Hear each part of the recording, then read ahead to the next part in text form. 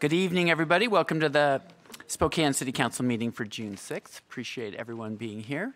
If you'd join me, please stand for the Pledge of Allegiance. I pledge allegiance to the flag of the United States of America and to the republic for which it stands, one nation, under God, indivisible, with liberty and justice for all. Madam Clerk, could you please call the roll? Council President Biggs. Here. Councilmember Cathcart. Present. Councilmember Kinnear. Present. Councilmember Stratton. Here. Councilmember Wilkerson. Present. Councilmember Sapone. Here. Let the record reflect that Councilmember Bingle is absent. But he is on city business in Washington, D.C., helping our city out. All right, well, we have 3 proclamations and a salutation this evening. And we'll start out with our first proclamation, Councilmember Sapone, for Pride Month, and he is going to be joined by Esteban Heredia. All right. I get to kick us off for tonight, so very excited to read this one. Whereas on June 28, 1969, when police raided the Stonewall Inn, a safe haven for members of the LGBTQIA2S+ community in Manhattan, patrons and supporters of the Stonewall Inn staged an uprising to resist the police harassment and persecution, marking the beginning of a movement to outlaw discriminatory laws and practices and achieve equal justice and equal opportunity for LGBTQIA2+ S+ Americans. And whereas the city of Spokane acknowledges the value and dignity of each person and appreciates the cultural, civic, and economic contributions of the LGBTQIA2S+ community, which strengthens our social well-being. And whereas we are grateful for volunteer organizations such as Spokane Pride, which promotes and empowers visible diversity for Spokane's LGBTQIA2S+ people, and through supportive education and annual collaborative events, provides progressive cultural opportunities and experiences for the Inland Northwest community. Now, therefore, Nadine Woodward, Mayor of the City of Spokane, on behalf of the citizens of Spokane, do hereby proclaim June 2022 as Pride Month in Spokane and urge residents to recognize the contributions made by members of the LGBTQIA2S+ community and to actively promote the principles of equality, liberty, and justice. All right.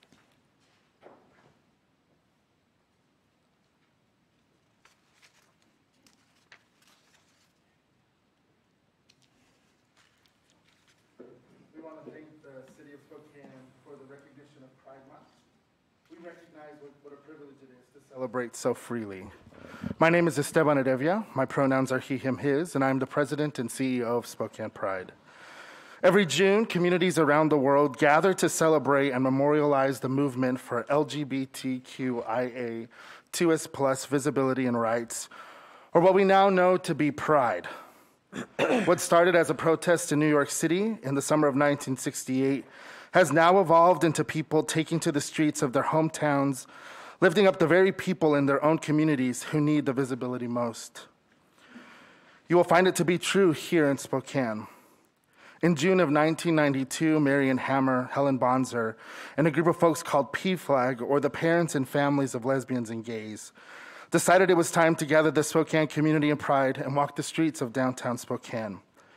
They understood our LGBTQ+ community needed the opportunity to be seen, valued, and heard in a very big way. Their work would carry us through today, where we now celebrate 30 years of Pride in Spokane this June.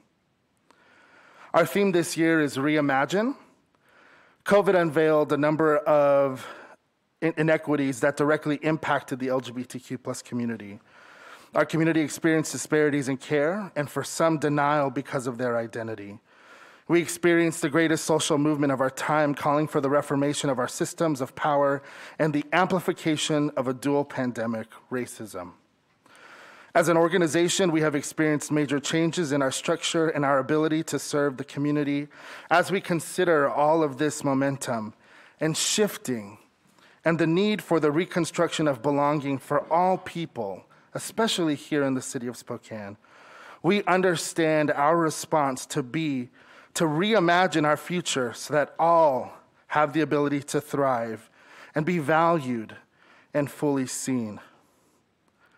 To the citizens of Spokane, we hope that you know that we are proud of you. Even when your parents may tell you otherwise, we are proud of you. Even when your family may not say it, we are proud of you. Even when your teachers may not tell you, we are proud of you. Even when your religious community may convince you that you don't deserve to live fully for who you fully are, we are proud of you. Even when the doctor may not believe you, we are proud of you. Even when society doesn't understand you, we are proud of you. No matter who you are or where you come from, we are just so dang proud of you. This Saturday, while you may see a big party, we encourage you to look deeper and see pathways for people to have the opportunity to be fully valued and fully present.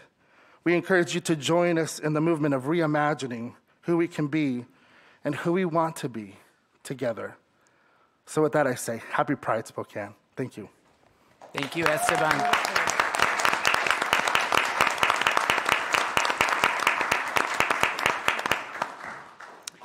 And next, Councilmember Cathcart is going to read a proclamation for Home Ownership Month, and he's joined by Nicole Bishop.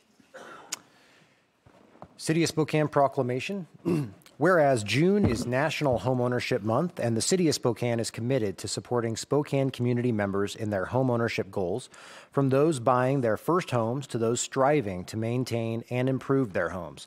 And whereas homeownership provides individuals and families a safe, stable, and secure place to prosper and thrive, all while serving as an important financial investment that contributes to community stability. And whereas SNAP Financial Access is committed to homeownership, as demonstrated through immense community impact, resulting in SNAP Financial Access saving 97 homes from foreclosure and helping first-time homebuyers purchase 109 homes last year. Now, therefore, I, Nadine Woodward, Mayor of the City of Spokane, on behalf of the citizens of Spokane, do hereby proclaim June 2022 as Homeownership Month in Spokane, in recognition of the hard work and dedication of SNAP Financial Access in growing and maintaining homeownership amongst the Spokane community. All right. I don't know, is Nicole here? Is she here? I don't see her, but Not seeing we'll her. give a Okay. round of applause.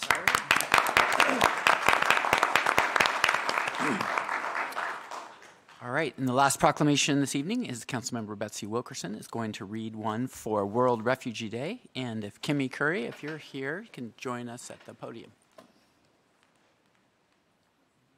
Kimmy in the room? Well, if not.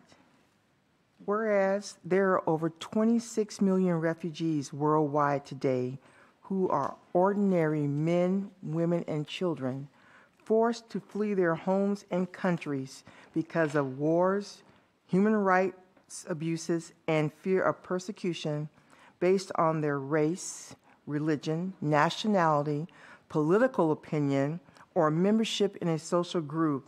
And whereas the United Nations General Assembly unanimously adopted on December 24, 2000, a resolution naming June 20th every year as World Refugee Day to honor the contributions, courage, and resilience of refugees throughout the world. And whereas the citizens of Spokane, supported by residents, nonprofit organizations, schools, churches, and businesses, have welcomed thousands of refugees to our community since 1990, providing intensive support to help them learn, to navigate their new lives as they add economic strength and cultural richness to our community.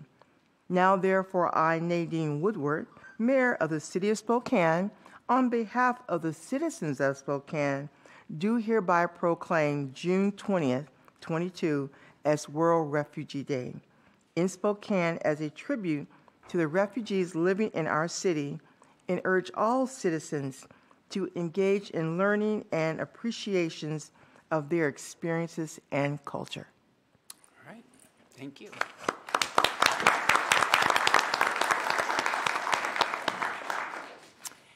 And now I'm going to turn it over to Councilmember Stratton, but I'd like to invite Bob Peeler up to the podium for a special salutation for his many years of service, amazing service to the homeless community and on behalf of the whole community.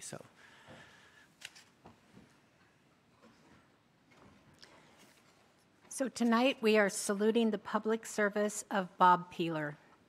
Whereas Bob Peeler has served Spokane for 42 years through his work with Spokane Neighborhood Action Programs, addressing the needs of people in crisis in our community. And whereas when many in the community think of homeless outreach, they think of Peeler. And whereas Peeler grew up in Spokane and experienced homelessness himself while in high school at North Central.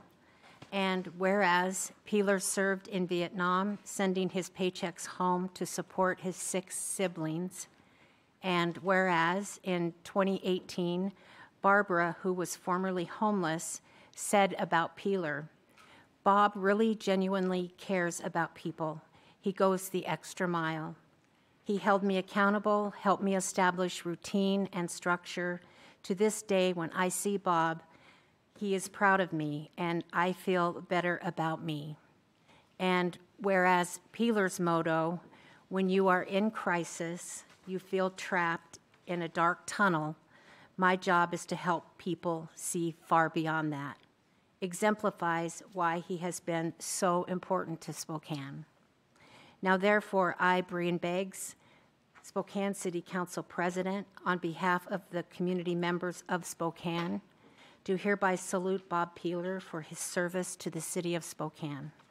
I, Brian Beggs, Spokane City Council President, do hereunto sign my hand, cause the seal of the city of Spokane to be affixed on this 6th day of June in 2022.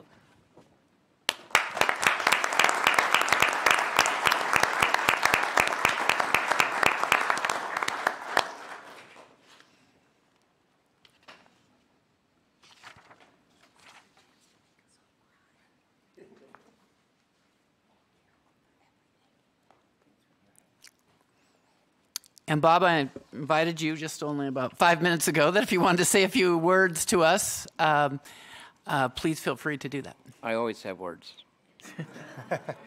First, I want to do a clarification. I served in the era of Vietnam. I didn't serve Vietnam. It's a big difference. I don't want to disrespect our vets. I came in 41 years ago. Life was so much simpler. My intake was half a page. There was no stupid data computer. My computer was all one box with orange print. So it's been a while. I'm old. But I didn't do all these programs and all these housing by myself. Spokane is blessed because we have good partners. Through the guidance of Phil from HOC, VOA, Catholic Charities, Salvation Army. And a big input and guidance was the city of Spokane. Mayor Sherry Bernard was very helpful. So was June Shapiro from the Human Service Department. I feel very blessed to have SNAP behind my back, and they thought outside the box. I think I have the biggest personnel file for bucking the system, but it does work. And this community does work with people. I also have the privilege of working with homeless people who are amazing, big survivors. And if you ever get a chance to talk and hear their stories, it's amazing the things they can do.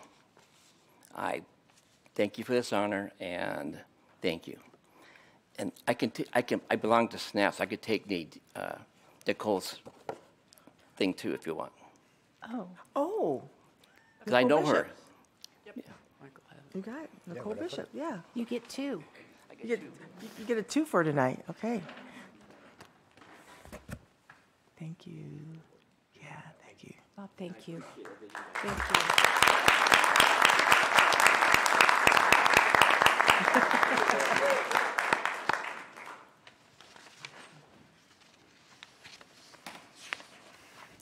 All right, we're going to have an administrative report today from the city administrator regarding some recent employee awards.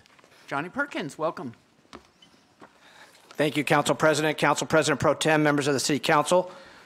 Deputy City Attorney, Mr. Piccolo. Nice to see you this evening, sir. Thank you, Council President, for this opportunity.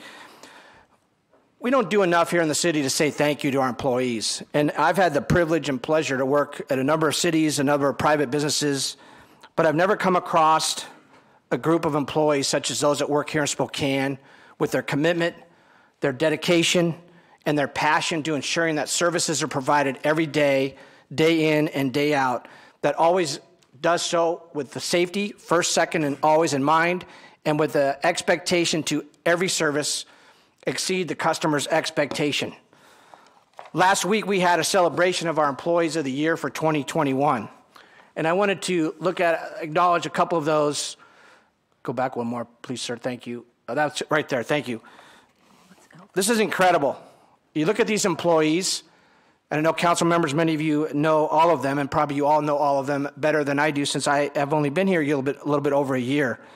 But 40 years, David Birdsley, Greg Ederton, 41, Joe Kavanaugh, Judith Knack, Joy Springer, David Rogers, 42, and Eldon Brown, who I know was here earlier when we were doing our briefings, 45 years.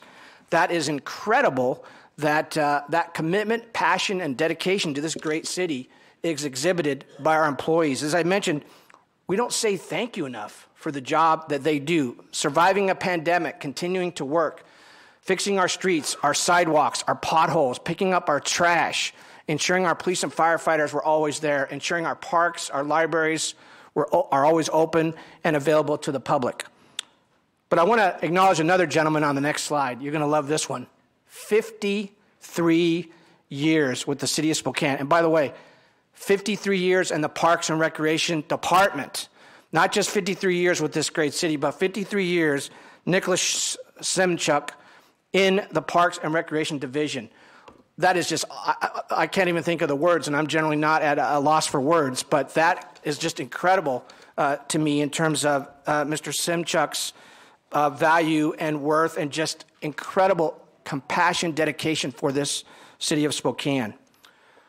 We looked at nomination for the teams in 2021. We had a number of candidates, our Community Health and Human Services homeless team, our COVID response team, what a great job that group did, our for-hire licensing team, our Hill Slide team, this is the Peaceful Valley Hill Slide, San Diego PD hiring team, NeoGov onboarding, and the Water Emergency Response Crew. And I want to let you know the winner on the next slide was the Peaceful Valley Hill Slide employees. What was significant about this event, and I want to read a little bit about this because I don't want to shortchange this. Sewer crews were actually out clearing a sidewalk at Clark and Elm, and they noticed a rock retaining wall was pushing out large amounts of dirt on the wall. This is how this was discovered. Our crews were out doing their job, kept their eyes open. It's one of those things we always are talking about. Eyes open, always looking around, knowing where you are, and they saw this problem. They immediately got it to their supervisors. They started to further investigate it. The next day, they determined we need to close the roads to traffic. We need to make sure the sidewalks and the citizens of this area are aware this is a serious safety hazard. So within a day, that area was closed off. The sewer department immediately built a temporary sewer line because that was the problem. There was a sewer line apparently that had been dripping for years, causing the erosion of this hillside area. And over the next week, the hill was like receding, moving every day, inches, inches, inches. Finally, a retaining wall was established to hold off until we could get some other repairs going. But this is incredible work by this group of supervisors and this team, making sure that the safety of the city was first and foremost, and making sure this hillside in Peaceful Valley was retained.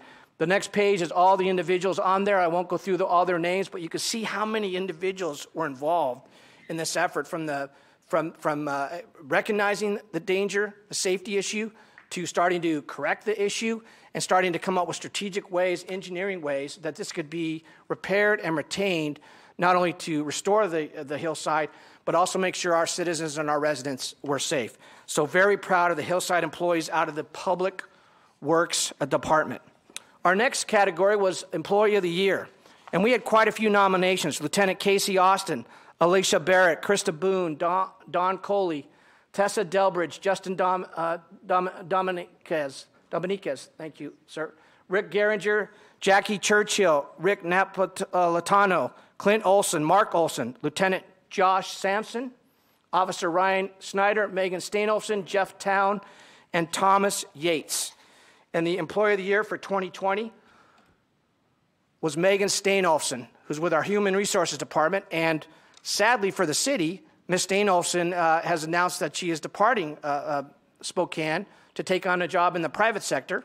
But her efforts in labor relations, and all of you know how tough of a topic that is to begin with, but Megan has been leading our 7 open contracts with our representative employee organizations and just doing an incredible job. At a time, she served as the interim human resources director when there was a change in HR directors, but really leading and guiding, but really personally helped me a lot as we've been going through labor negotiations and is worthy and deserving of Employee of the Year for 2021. However, I want to close with this because this individual, I want to say a few things about him. If I could take a moment, Council President, personal privilege. I've been here for 14 months, and this person has just been an extraordinary partner for me, a godsend. He has served this city, this community, with the utmost of integrity and character. He has passion. He has drive. He ensures that every day we get the advice from a legal standpoint, and every now and then he throws in some policy conversations for us just to keep us on our toes. But he's always making sure that the decisions that you are contemplating, the decisions that I take as city administrator operationally to make sure your policies get implemented, are done so within the framework of the law, within the integrity of the law, and within the forethought of those legal scholars before him. I could not be as successful as I have been so far without his guidance, his counsel, his support, his trust, his faith, and his confidence in me. A couple times I've got out ahead of myself, and he'll come into my office and say, Johnny, we probably need to tack differently or take another approach. We always want to make sure that we're implementing the council's policy within the guidelines of the legal framework. He's decided to take the next step in his career and his life. So the chapter here in the city of Spokane is going to close, but the next chapter in his story just is beginning in terms of his family, his wife, his children, his grandchildren. I know he's as excited as we are for that adventure, that part of his chapter in life to begin. But I just wanted to take this opportunity on behalf of the mayor and I, and all of you council members, and all of you and the residents of this great city. We need to have a round of applause for a gentleman who exhibits what Spokane truly is: class, integrity, character, and one heck of a guy in terms of his legal prowess and his legal knowledge. It's my honor to introduce, as he retires at the end of the week, the best city attorney, not only in the state of Washington, but in the country for municipal government, Michael Ormsby.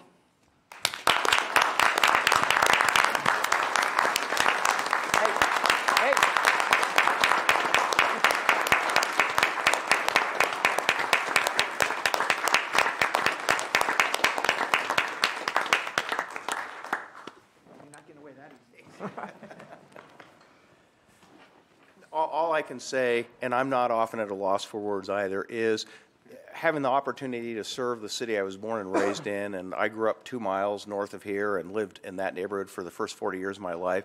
It's been the capstone of my career to have the opportunity to work with all of you and to serve the citizens that we all work with in this city, and I appreciate what I've learned from all of you and from the employees that I've worked with at the city. And I can leave here saying that the people in this community are very, very well served by the professionals who work at the city and show up every day and make sure the water runs, sewer's taken care of, parks work, streets are done. It's just been my pleasure, and I'm going to miss it. I got to admit, I'm not going to miss everything, but I'm going to miss all of you, and I'm going to miss the fun things that I've been a privilege to be a part of. So, and thank you for all of your service. So I'll be watching Channel 5. So thank you very much. Thank you, Mike.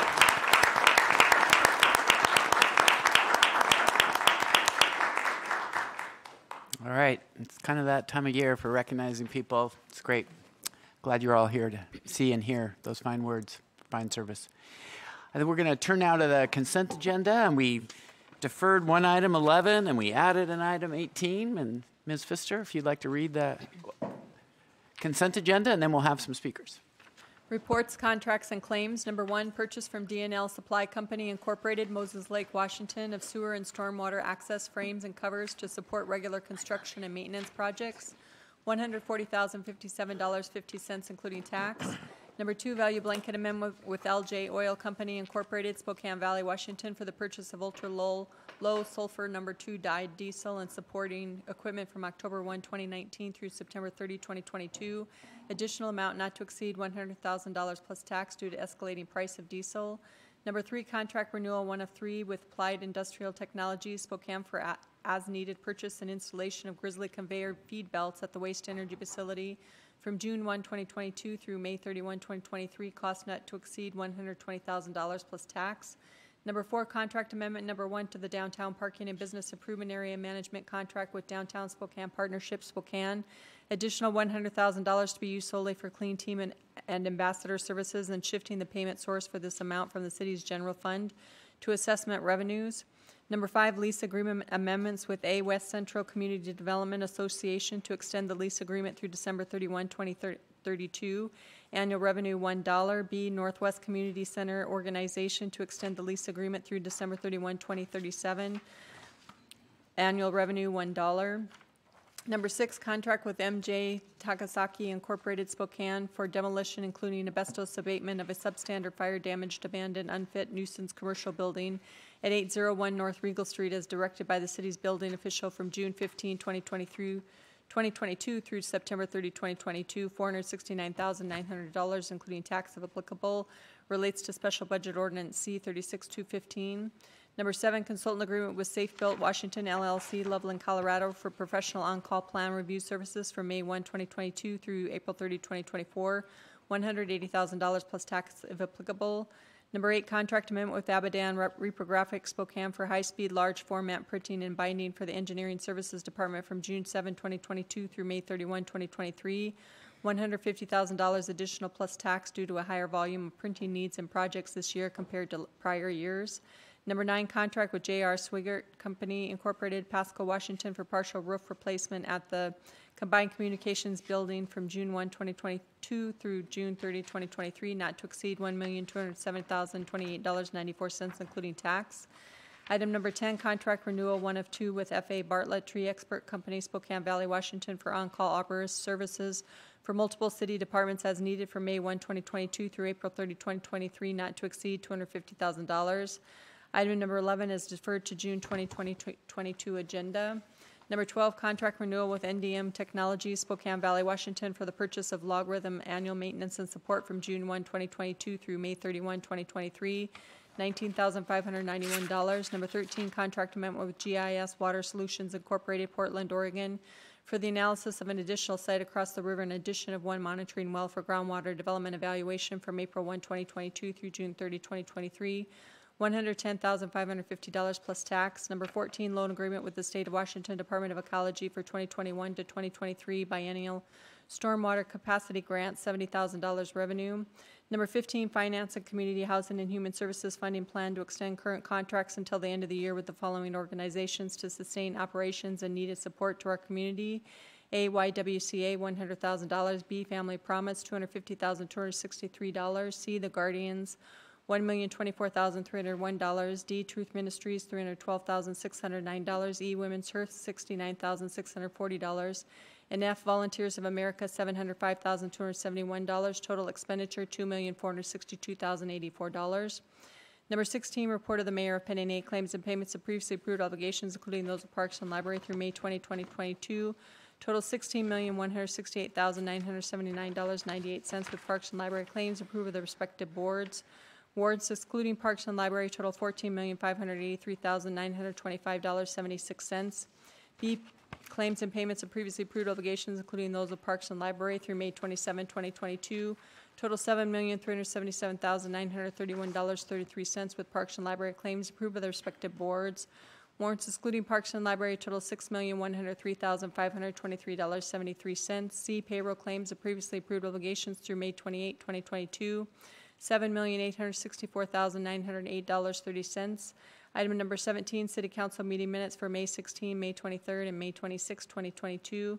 Number 18, consultant agreement with Makers Architecture and Urban Design Spokane for the development of the sub-area plan and planned action for the South Logan Transit-Oriented Development Project from June 1, 2022 through July 1, 2023, $243,125 excluding tax if applicable. Thank you, Ms. Pfister. And we have 3 people signed up from the community to testify. And the first is Emily Cameron, if you want to come down to the podium. And after Emily is, I believe it's Lakeda Davis, and then Val Coffey. So if you 2 could get ready. All right. Welcome, Emily. You have up to 3 minutes. Let's see here. Good evening, Council President Beggs, council members. First, let me introduce myself. Emily Cameron. I am the new president and CEO of the Downtown Spokane Partnership. I've long been an admirer of Spokane, and I am honored to be a steward of the mission of the Downtown Spokane Partnership as we work to support the work already underway to grow a dynamic, safe, vital, livable, and sustainable downtown neighborhood for everyone in our community. While I haven't had the opportunity to meet many of you yet, I look forward to doing so very soon. But tonight I am here to thank you for your support and leadership to ensure Spokane's urban core has the resources needed to continue to create a safe, clean, and welcoming downtown. In particular, I'd like to thank Council President Beggs, Councilmember Kinnear, Councilmember Wilkerson, and Mike Piccolo in the City Attorney's Office for your ongoing collaboration. As the contract manager of the Downtown Business Improvement District, we are grateful for the opportunity to continue to leverage our established infrastructure, our experience, and our passion for the betterment of downtown. The clean team and ambassador services are essential. They are on the job 7 days a week, welcoming back employees and customers, serving as a friendly face, collecting garbage, removing graffiti, maintaining green spaces and public sidewalks, and so much more. Their work is critical to our shared goal of positioning a downtown Spokane as a destination where employment, commerce, culture, and entertainment opportunities can thrive. So again, I want to say thank you for your support and your ongoing partnership. Spokane has so many opportunities in front of it, and I am excited to get to work. And most importantly, meet you. So thank you, and I look forward to seeing you all soon. Welcome, Emily. We look forward to talking with you. Great. And is Lakita? I don't know if I'm pronouncing that right. You can come tell me how to pronounce your name.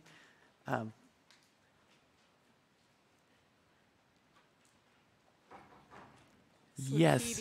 Thank you, everybody, City Council, and everybody out there. Just on behalf of Volunteers of America, I just want to thank you guys just for all your support. I'm the supervisor at the newly young adult shelter, and we're just excited that you guys are supporting us. And because that what you guys have done, what you've done, we've been able to shelter on the average of 25 young people a night.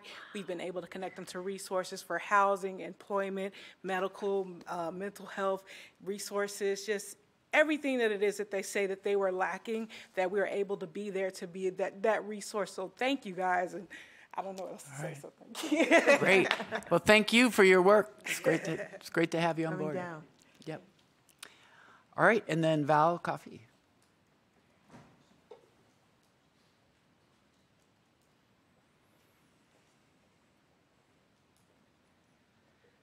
Good afternoon, and I'm really sorry. I'm going to bust up the center of positivity here a little bit. I am the adjacent property owner of the VOA Hope House, and it's quite ironic that I'm actually here to speak tonight on development issues, because much like the Calvi situation, the City Council has imposed a cesspool of Hope House onto our business and that adjacent property. It has been exactly what we, the tax-paying business owners, told you it would be, and that is a problem. And so I just want to make a few bullet points, because at the beginning of this property being developed, Fawn Schott, the CEO of VOA, made multiple promises that she was going to be a, and I quote, good neighbor to us. And so I want you to know what a good neighbor looks like. I think it's extremely important. So first off, since they've moved in, my building has been vandalized, destroyed, the fence cut, both customer and my own car broken into, rummaged through, stolen from, and vandalized. We never once had a problem in almost 30 years of owning that building. The staff verbally abuse and harass my tenant on a daily basis and did the exact same thing just last night to me and my father. The staff block our parking spots and the large garage doors so we can't access the building during normal business hours. There are feces all over Adams Street as well as the alley. And just yesterday, I watched yet another staff member walk their dog for a good poop right on our property. There are needles, arm tie-off bands, cigarette butts, and trash all over Adams, and that was also never a problem before. And finally, this is not just a women's shelter as it was marketed to this community, as there are homeless men everywhere. They asked for emergency funding roughly 6 months ago, 6 months from opening, and now clearly we are funding them again. And I firmly believe that they should be finding their own funding because they have not done what they committed to doing to their neighbors, which is be a good neighbor. I also know that this statement probably means nothing because, as she told me, and my family looked us dead in the eye, she can do what she wants, she will build her shelter, and the city council is going to support her. So I think that it's important to be on the record that you know where we are giving our tax dollars to and how it is impacting small business owners who've been members of this community for a very long time. And on a final note, I want to say a special thank you to Eldon Brown as probably the only person who advocated to help us in this situation. Thank you. Thanks for coming down, Ms. Coffey. Actually, we don't do clapping. I should have announced the rules before, but we'll be having more testimony tonight, and we don't cheer, we don't boo. We just try to keep a safe space so everyone can speak their mind to us. Some other rules of we don't defame people. If you are going to speak to us, please speak to me as the chair. And in a minute, after we vote on this, I'm going to talk a little bit about open forum and what you can talk about at open forum and not, because we've got a lot of people signed up to do that, which is always great to have people engaged. That is the end of public comment for the consent agenda. And with that, would have we've been doing the board or just verbal? Okay. All those in favor of adopting the consent agenda as read indicate by saying aye. Aye. Aye. Any opposed, nay? Any abstentions? All right. The consent agenda is approved, and I wanted to note for the record, since a lot of us have been working hard on homeless issues, that we just approved $2.4 million for additional shelter beds or continuing shelter beds at the YWCA for those people fleeing domestic violence, Family Promise, which serves families, the Guardians, which serves single individuals in a co-ed setting, Truth Ministries serves men. Many of them are working men but don't have enough income to qualify for housing. The Women's Hearth, which is a drop-in center, Volunteers of America, which funds lots of different projects. So thank you for that. And then we're going to move to our legislative agenda, but I just wanted to mention, because we had a lot of people sign up for open forum, which is great, and we have council rules, and each year we try to figure out the right balance of letting people talk and also getting done in an expedited manner and not covering the same ground twice.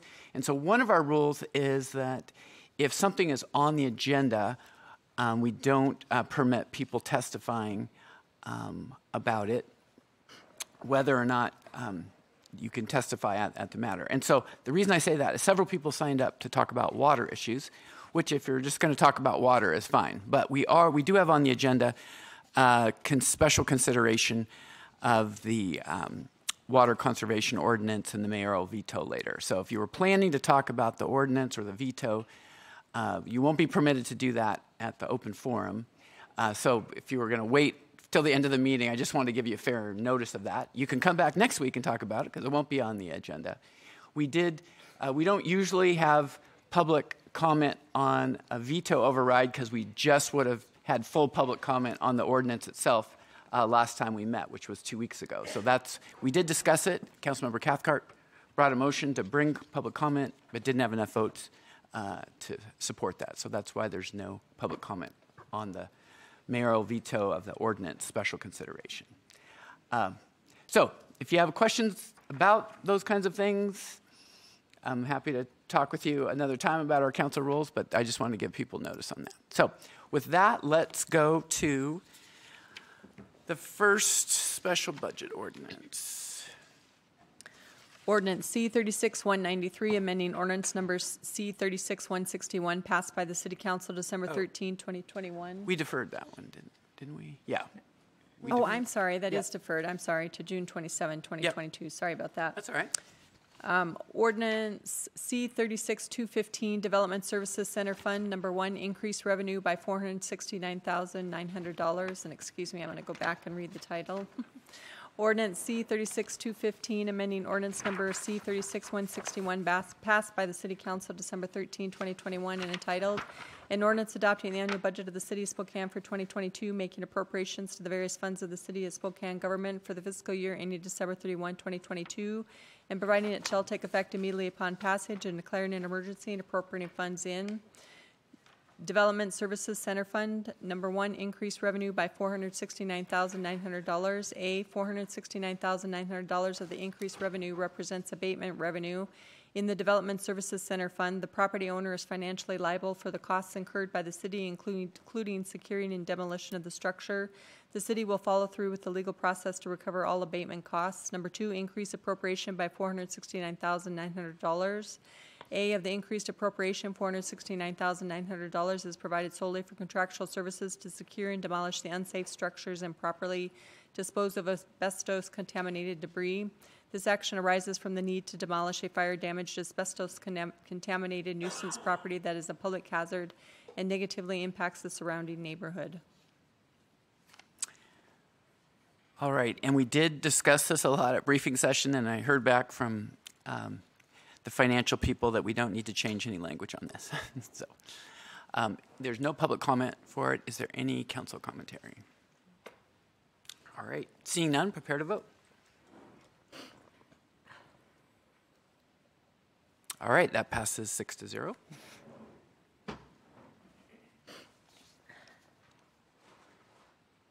Next one.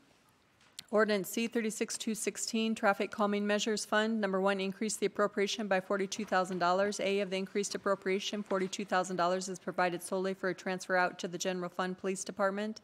And General Fund, number 1, increase the revenue in the Police Department by $42,000. A, of the increased revenue, $42,000 is from a transfer in from the Traffic Calming Measures Fund. Number 2, increase the appropriation by $42,000. A, of the increased appropriation, $42,000 is provided solely for the costs associated with emphasis patrols targeting aggressive driving and drag racing along the North Division corridor.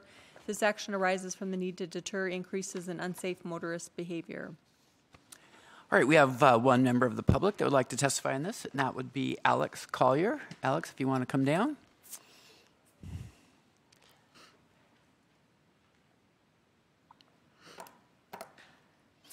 Welcome, Alex. You have up to 3 minutes. Oh, great. Thank you. I'm back. All right.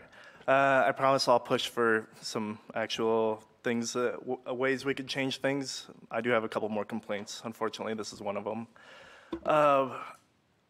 I guess I can't wrap my head around another $42,000. As of this year's budget, the Spokane Police Department has a budget of $68 million. And I apologize, I wasn't at the earlier meetings, so I'm not sure if there's more information on this, but I'm just asking for more transparency on this sort of thing. Yeah, as a police department does patrols and drives around, I think myself and others may be confused as in how is Division just not a street that gets any patrolling? Is that just something that we really have to put extra focus on? Yeah, so just kind of transparency along that, especially from a department that seems to have so little transparency. This is a fact that just police departments in general actually have the least transparency out of any department nationwide, being the FBI, the CEA, the DEA, any government agency you can imagine. By that, I mean any public information requests made, the police department actually gives back the least amount of those requests out of any department. So the more transparent we can be about things like this, I think the better informed we will be and the happier we will be to support these sort of things. Thank you, Alex. All right, any council commentary? Councilmember I should Kinnear. probably comment on that because Alex brought up a good point. So I was approached by Captain Meidel on this, and she indicated that North Division, not just the street, but the parking lots are a congregating point for people who want to drag race, but also there have been shootings there as well. And so this pays for the overtime for Friday nights and Saturday nights when most of the activity occurs. So it goes on into the wee hours of the morning. And the 2 extra police officers to patrol this, it's not just about the driving, but the criminal activity that goes on around this corridor. And it's typically gets worse in the summer months, so we wanted to target this and try and abate some of this behavior. People who live quite a ways away from Division hear people drag racing, so it's disturbing to the neighborhoods close by and far away. So we're going to try this. We believe that this can make a dent in some of this behavior. Hopefully it won't move it to, I don't know, Grand Avenue or someplace in District 2, I don't know. So we'll see how this goes. I'm confident, she's very good at what she does, I'm confident that this will abate some of that behavior. And we'll be able to assess that at the end of the summer and see how it goes. Councilmember Cathcart. Yeah, I mean, I think the fact is that this is really just paying for overtime for the extra officers that we need to do the work on the aggressive driving and the drag racing. But if we were fully staffed, by that, we had a much more fully staffed police department closer to the national average, which is 2.4 officers per 1,000. Right now, we're closer to 1.6 in Spokane. We wouldn't need the overtime. We would have enough officers on the streets to do this. So because we are in a position right now where we don't have those officers, this is a necessity. Any other commentary? Councilmember Stratton. And I would also say if this works on Division, which I'm sure it will because they did it about 6 months ago and it worked well, but we didn't have to pay the overtime. But if this works on Division, we're going to be able to use this in other neighborhoods. So like in District 3, we've got problems on Monroe, we've got problems on Northwest Boulevard, and it's amazing how just a few hours of police vehicles through a neighborhood can change some of the behavior. So hopefully that'll be the next phase. Yeah, and I just wanted to commend Councilmember Kinnear and Stratton for working on this, and also kind of parallel, Councilmember Kinnear and I have been working for a while to see if we could use traffic calming funds for just patrols around schools and parks, because there's a lot of speeding. We get a lot of complaints around that. And for a long time, the police department wasn't willing to do that, but we did have a meeting the last month, and they have now agreed to do it, partly because they got down the road on this one. So I think that we'll see more of that ability and hopefully address the issues, which seems to be, after many years in this job and going to neighborhood councils, a few people being really bad drivers. So, and police can help that. That's what they're there for. So with that, prepare to vote.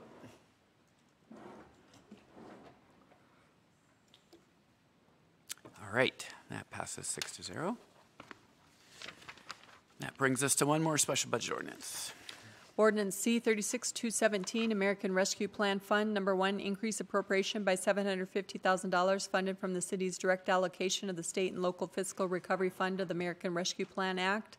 A, of the increased appropriation, $750,000 is provided solely for the renovation of the Centennial Trail Don Cardon pedestrian bridge. This action arises from the need to provide additional appropriation authority for the Centennial Trail renovations to the Don Cardon bridge due to increased construction costs.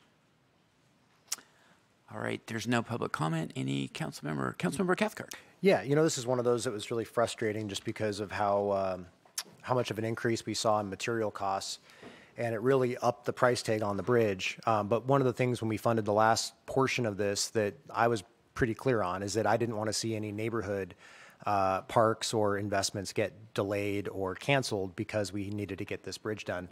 And so this second tranche of ARPA funding for the bridge is going to make sure that those parks do get done as we had anticipated, which includes a few different parks, including Liberty, Wild Horse and a couple others. And so I just think it's important that we don't see a delay in those and that we're not putting off neighborhood investments for a bridge like this. So I'm happy to support.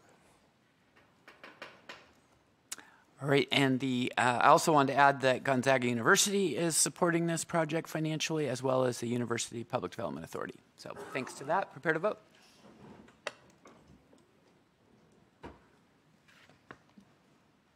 All right, that passes 6-0. That brings us to resolutions and final reading ordinances. Resolution 2022-49, appointing initial members to the City Council's Equity Subcommittee. All right, we don't have any public comment on that. Any council commentary? Councilmember Cathcart and then Councilmember Wilkerson.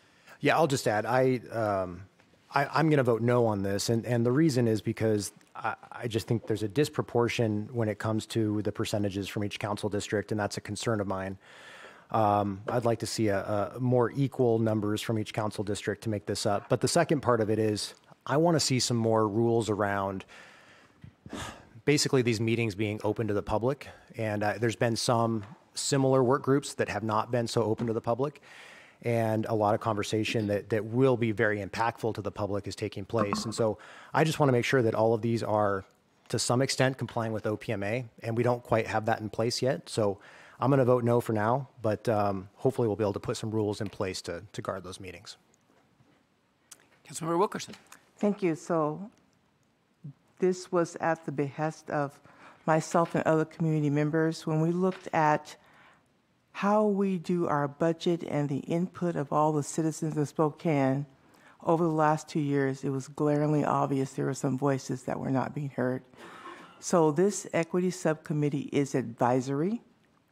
There are different voices that will be available to the administration and to the council just to hear other voices. So as far as the OMAPA, this is something new, so we are working our way through it. The representation, people can still apply for it. We would like to have it equally dispersed throughout our city, but we can't not control where people live and where people have an interest to serve. So at this point, we have 16 people who have stepped up, who want to be a part of this process that represent a wide swath of people and ages and professional backgrounds and diverse backgrounds. So when we talk about inclusiveness, which is in our charter, this is the beginning of that process. And we have to start somewhere. So I advanced it, I'm supporting it, I'm asking my other council members to support it. And as with many things, we will probably have to do some tweaking as we go along, but Spokane, this is the now and the time for us to hear from many other people. And 2 years ago, we kept talking about we were going to look at our budget through an equity lens. And that was the buzzword. I heard it everywhere I went. And I said, do y'all even know what that means? And so out of that conversation, this is what got us here. And I think the whole city, all of us are trying to get to an equitable input and equitable outcome as to how the city spends its resources and where we invest our time. And if we don't know where that's at, how can we make an impact? And I just want to add that I'm really excited about this equity subcommittee. And it was open to anyone who lived in the city who wanted to be on it. We did a lot of recruiting and advertising for it, got a lot of great people. It's still open if other people want to do it. And the idea of these subcommittees is, we don't do community testimony at our committee meetings necessarily. And so this is a way that we can engage advisory group. This group doesn't make policy for the city, just gives us advice on ideas that they have that we should probably be thinking about. And it also lets us test drive ideas and policies that we can share it with them and say, hey, what do you think about this policy? And particularly in equity, where the city has been really rather behind in pursuing equity, not out of any bad intent. It's just we're just learning about it and becoming more aware of it as a city government. And so all kinds of people from very different backgrounds and experiences and ideas are going to be coming together to talk about issues of how do we be more inclusive and how do we get better outcomes for all the people in the community, regardless of your zip code, where you grew up. And so I'm really excited about it. But for anyone who is interested on it, you should contact Alex Gibalisco from our office, who's our Equity Initiatives Manager. You can get involved. And for the record, I believe we have always complied with the Open Public Meetings Act. We've been in close contact with City Legal on our subcommittees, and then they have work groups. But we're endeavoring to make sure that the groups work the way they need to and that people can know about them and be engaged if they want to be engaged in them. So with that, prepare to vote.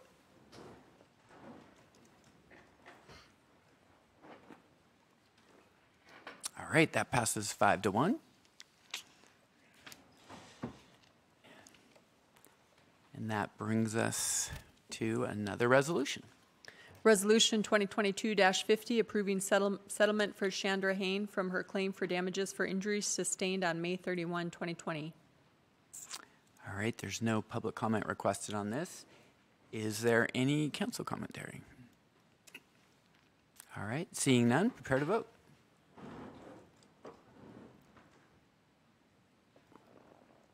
All right, that passes 6-0. Next resolution. Resolution 2022-51, authorizing a loan and grant agreement with the State of Washington Department of Ecology for the Cochrane Basin Stormwater Treatment Facility Control Vault, $6,666,666.67 revenue. All right, again, there's no public comment requested. Any council commentary? All right, prepare to vote.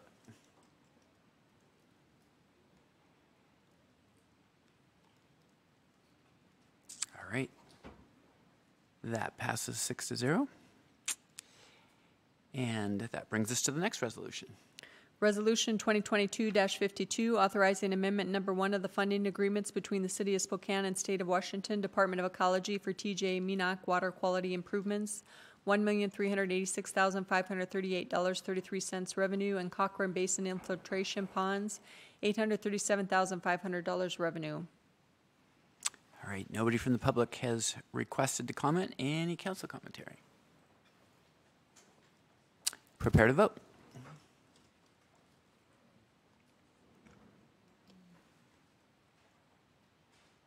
All right, that passes 6-0. Next, an ordinance. Ordinance C 36-156, streamlining the organization of the Spokane Police Department, repealing sections 3.01A.385 and 03.01A.390 of the Spokane Municipal Code and setting an effective date, deferred from December 13, 2021 agenda.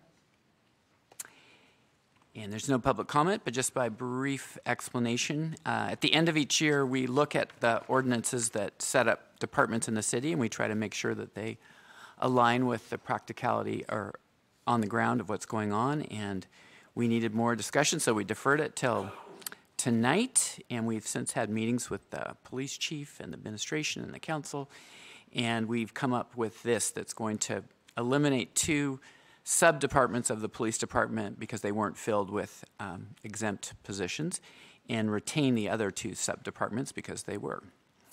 Any council commentary? All right, prepare to vote.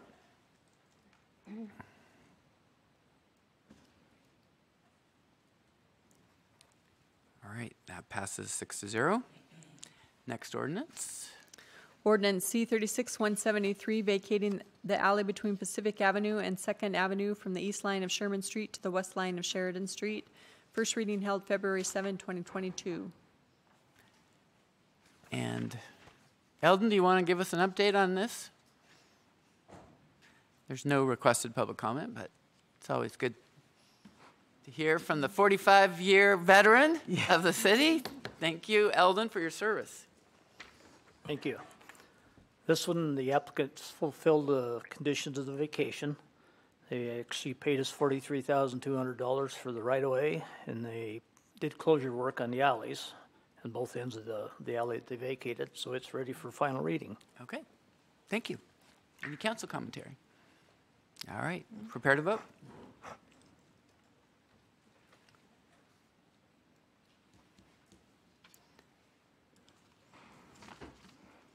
All right, 6-0. Next is the special events ordinance. And if you could read the title, and then Carly Courtwright's going to give a brief presentation, and then we do have 6 people from the public who'd like to testify. Ordinance C-36-203 relating to special events, amending Chapter 10.39 of the Spokane Municipal Code, Sections 4.04.020, 10.39.010, .020, .030, .040, .050, .055, .070, and 17G.050.070, deferred from May 9, 2022 agenda. All right. Welcome back to City Council, Carly. Let's look at the microphone out here. Okay, there we go. Thanks for having me, everybody. So I just wanted to share this really quick. I met with many of the large special event sponsors about 2 weeks ago, and I shared this information with them, so I thought it would be helpful for everyone to see all of this. So some of the things that we heard a month ago when we first had this ordinance up on the agenda was the amount of revenue that the events bring to our general fund based on their economic impact. So I just kind of wanted to put that in perspective, not at all to minimize what those events do bring. There's something to be said more than just economic impact, but also making this a great community to be and live and play in. But our general fund revenue for 2022, as you can see, is about $216 million and change. Our local sales tax, we get 2.5%, but the local sales tax is 2.5%, excuse me, but the city doesn't recover all of that. Much of it is restricted or goes to the county. So really, we only receive less than 1% in unrestricted funds, which goes to our general fund. So, you know, a $10 million economic impact, therefore, from an event would generate about $85,000 for the general fund. This equates to about less than 1% impact, roughly estimate, from all of the special events to the general fund. Now, I think, you know, to a point that was made earlier, that does mean that they are bringing more in revenue than what is it costs to put on the event. So, I mean, I think, you know, that is a reasonable argument to be made, but I think we wanted to present this just to show that it's not quite this overwhelming amount of money that it brings into the general fund. Secondly, most of the cost recovery that we're talking about today is public safety costs. So that is both police and fire. But I really focused here on police. That is the vast majority of what the cost is. So I wanted to focus more on that. Per the ordinance that we're talking about today, again, it's primarily police overtime. For 2022, the uniform overtime budget was just about $2.8 million. In 2019, that was 2.3. In 2019, those special event costs, the police portion of that was $332,000. That was 14% of their budget. So 14% of police overtime was spent on having special events. Again, our cost recovery of that was less than half of that amount. Carly, can I ask a quick question? Sure, please on do. that? Is any portion of that free speech events, or are these all actual? That portion would include the Pride Parade and MLK. How about protests? In 2019, not recalling any protests that would happen, but yes, normally if I were to go and look at a different year, there would be. Okay. So the Women's March was included in this, now that I think about it, so that was in that total. That's considered a protest event as well. Councilmember Stratton. Okay, bear with me here. You're all good. So police overtime goes up. We know that, right? Yes. So I had heard somewhere that there are police officers who are, have 4 days off or 5 days off, and they get called to go do security somewhere, and they take those jobs. Have we ever, what's the difference between an overtime outlook and 5 or 6 young police officers who have the weekend off and they want to go work, but it's not necessarily overtime? It's a great question. I will do my best to answer it with my limited knowledge, with respect that this probably should really be answered by Spokane Police. But they do have what's called extra duty, and a lot of special events do contract extra duty officers. Sometimes those are those extra shifts that you're talking about. Some of the ones that I remember from my time when I worked at Spokane Police are working at the Apple store, basically as a security guard, or the Temple. So those type of things are what are considered extra duty. It is a much lower rate. That dollar amount has changed, obviously, over time, but my last recollection of it was about $42 an hour. Why we charge for special events, it's specifically around the traffic and crowd control. So it's a little bit different job. Those extra duty, they're not wearing their uniforms. For the overtime for special events, they are in uniform. And so that's sort of what that difference is, without being able to give you much more detail on that, because that's where my expertise would end on that. But for crowd control and traffic control, we want someone in uniform who looks very official and people will listen to when they're providing that. For example, we don't have uniformed police officers work in, say, a beer garden, just because of some element there. That would be something that usually would be an extra duty in a plainclothes situation. So that's where that difference is. That could be negotiated, that could be changed, but that's currently how it exists, that those special events are covered by overtime shifts with seniority being able to sign up for them. Okay. But to follow up on that, I might be getting to the heart of your question. If they're at the Apple store and they're being paid by Apple, that's not considered overtime? Correct. No, it's extra duty. Yeah. Right. Yeah. Is that what you were asking? Yeah, because I had heard some people were talking about it, that you could hire officers who weren't on shift. It wasn't overtime. You could hire them separately for events. And that, I don't know about the uniforms, but that they did have commission to be a little bit more than a security guard. Right. And I just thought, would that help in this situation financially to some of the groups that need to hire? It would have to be negotiated with the police guild. I mean, I think at the end of the day, that's really what it comes down to. Because you're paying a lot for a police officer, and it's by seniority. So you have a police officer who's been with the department for 30 years, gets to work overtime, and it's a lot of money. Extra duty is much more affordable compared to overtime. Okay. Councilmember Kinnear. So then I'm going to ask you this question. Don't get nervous. In addition to the overtime, it's almost the gift that keeps on giving, because that bumps up their pension, correct? Yes. Mm-hmm. So it's not just the overtime, but then ultimately when you retire, that overtime goes towards a enhanced pension. Yes. Okay. Thank you. Continue on. Okay. Here's some numbers that I wanted to share, and of course, it's really small, so I apologize. Trying to fit it all on one screen is a challenge. But this was some numbers that I just wanted to show over time, looking at a 5-year time frame of what our costs were and what our recovery was. And these are for the big events.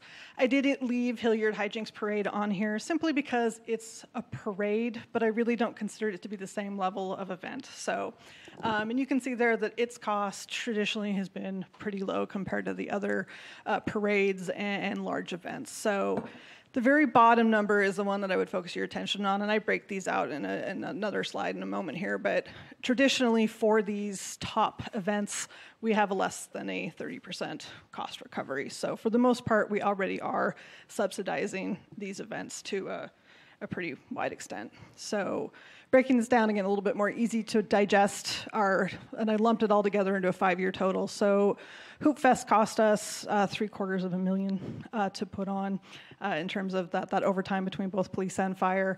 We recovered about $320,000 or 41%. Bloomsday was a little bit less than $500,000. Again, we recovered 60% of that. Big Out in the Park is considerably less. We don't have the traffic control there. It's just some extra security, basically, the crowd control that we have for that. They also hire extra duty, to your point. So they have both uniformed officers and the extra duty. So this just includes the uniformed police overtime. We recovered 60% there. So the cost over 5 years was 1.3 for those big three, as I like to call them. For the parades, again, as we've talked about, we've never traditionally charged a parade, so we have a 0% cost recovery on that. The Lilac Parade has cost us about $371,000 over 5 years. St. Pat's is about $109,000, and then the junior lilac is just a little over $75,000. So again, the parade total 5-year cost is a little over $500,000. Again, we've not recovered any of that. So when we kind of give that comparison for the 5-year cost to that 5-year recovery, we've got 34% for the top 6 events. Councilmember Kinnear. Carly, do we still, let me go back here for a minute. We used to have dump trucks and solid waste on both parades and events. So and those people had to stay the entire day. Do we still do that? We do. We're making some good changes. The Bloomsday has found sponsorship to do that. So we did that like the very first year that we made that change. I want to say that was back in 2017. And since that time, I can't remember, it's not Shamrock, but it's another one of the concrete companies have donated their time to do that. We're doing something new with Hoop Fest this year. They have made a lease agreement with a company called Meridian that has these really cool barriers that we'll be using instead of the trucks, a little less, I don't know, intimidating or, unattractive looking, and we'll provide that security. So that's going to be a good test for us. They're also really expensive. Hoop Fest is fronting that bill. That's something that I would like to look long-term as a city of helping purchase or supplement that. At Lilac Parade this year, we did have the city trucks there. So that's an added cost that is actually not factored in here. Would be considered public safety. Yeah. Didn't really want to muddy the waters too much on that one, but it is an additional cost that isn't factored in here. Okay.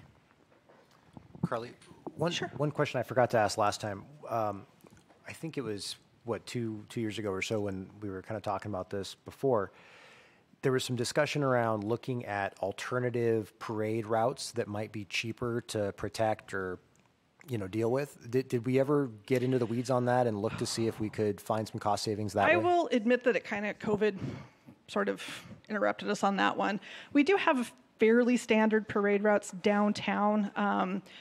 St. Pat's and Junior Lilac use the same footprint, for example. The Lilac Holiday Parade used a little bit of a different format, so I think we're always open to kind of trying to come up with that standardization to also then have it be really clear, this is what this is going to cost. This is the route that you're using and how many hours. You have a rough idea of what that is. But for the most part, we haven't really come up with a standard route. I think the Councilmember Wilkerson, I think you had a question. Sorry. I was just going to make a comment. Go ahead, finish. I'll wait. Oh, you're good. So I was just going to comment, one of the upsides of this is stabilizing the costs to the nonprofits, because in the past, those costs could fluctuate, and then they would never be able to really budget of what those costs were going to be. So they think they're come out ahead, and they get the bill from the city, and they're running in the red. So this stabilization and knowing what is going to be up front that they could budget for or get underwriters or sponsorships for, really in the long run is beneficial. We would like to all be it free, me too, but our resources really does not allow that at this time. And I just want to remind people that there are additional resources now for these events to apply for to help with their cost of running their events, at least over the next 3 years with our cultural incentive grants. Which, thank you for bringing that up, and I think that's really important. I can't express enough thanks to the events for being willing to continue to have these conversations, give us feedback of what's feasible, what isn't. I think that feedback from them of this is just not possible for us. So I think coming up with that flat-free approach was really sort of a win-win as close as we can get to it of, again, being able to budget for that. And hopefully we'll help them be able to apply for those grants appropriately and work on that. So the last slide I wanted to share, just because this has come up as well, is part of the reason why we're asking for the increase in application fees is to pay for new software that's going to streamline the process. I'll be honest with COVID again and remote work, we're having a lot of challenges of applications getting just lost. They come in by paper, they come in by email, they come into the wrong email. So this is really going to be a great new way for us to be able to help events. That should be going live at the end of this month, fingers crossed. So the other piece of this, though, again, just kind of looking at our commitment as a city of how important we find special events, is we dedicate a lot of resources to that. So SPD has a full-time sergeant assigned to work special events. That's all he does. So, you know, with salary and benefits, that's $150,000 right there. That is a cost. Riverfront Park does have 4 staff members dedicated to working on events in the park. Now, granted, their use fees help recoup the cost on that one, so I didn't really include the dollar amount, but I did want to point out that there's a commitment there. Park Operations has a recreation supervisor that 20% of her time is spent on processing the special event applications. About 50% of special events do take place in our city parks outside of Riverfront Park. You know, and so there, again, that estimate is just under $20,000. Office of Neighborhood Services, we have 2 staff members that spend about 25% of their time. That is going to drop with this new software. We won't have to do the data entry, so that'll fortunately get better. So right now that's about $53,000. I estimate about $25,000 that's going to come out. But again, that's a pretty substantial amount of time and resources that we put into this. So you're looking at almost $250,000 annually that we spend supporting special events so we can have fun events in our city. You know, and that doesn't include the overhead cost of my time, of accounting times, of other people's time, the chief's time for signing the event permits. So I think, you know, I just want to state that I think we don't want any event to feel like they're not welcome here, that we don't appreciate what they do. We do. I heard our new DSP president speak today about, again, the importance of a vibrant downtown, and I think our events really do a good job of doing that and make this such a wonderful place. But we are, again, strapped for resources, and I think this is the best compromise. And that's all I had slide-wise. All right. Then we've got some speakers from the public. So first is Alan Hart, if you want to come on up, Alan. And then after Alan is Cindy Zapataki, and then Val Workman. Well, thank you very much. I am Alan Hart. I'm the Lilac Festival president, and I gave Carly a fist bump because she has been worked with us very closely over the last, I don't know, about 2 years. We think we've been talking about this. Obviously, we oppose it. We are an all-volunteer event. We put on a free event, and if you were out at the parade just about 2 weeks ago, we had many, many thousands of people packed wall to wall across the whole festival. And we bring in all kinds of great things, including our car show, the food trucks, the Brew Fest, as well as a great parade. A great parade that has, this year had about 160 different entries all the way through. $20,000, which is for us will be the way it is at about 2025 according to the ordinance, is going to be a burden. And it's going to be a burden because we have to raise our funds from the community. To raise their funds from the businesses out there, and we do that by volunteers. I do a great deal of it as a volunteer to go out and find those funds. So, in essence, what we'll be doing is asking the community for more money to help us do this and find new ways to support that. We want to, as the festival, want to work with the city and find a good way to solve the problem. I have yet to have heard anything about things like LTAC being used or anything of those type of items. I'm not smart enough to know the solutions, but I would hope that we'd actually be looking at different ways to bring those dollars in and take care of the police on this one. Thank you very much. Thank you, Alan. And Cindy, and after Cindy, Val Workman, and then Bill Burke.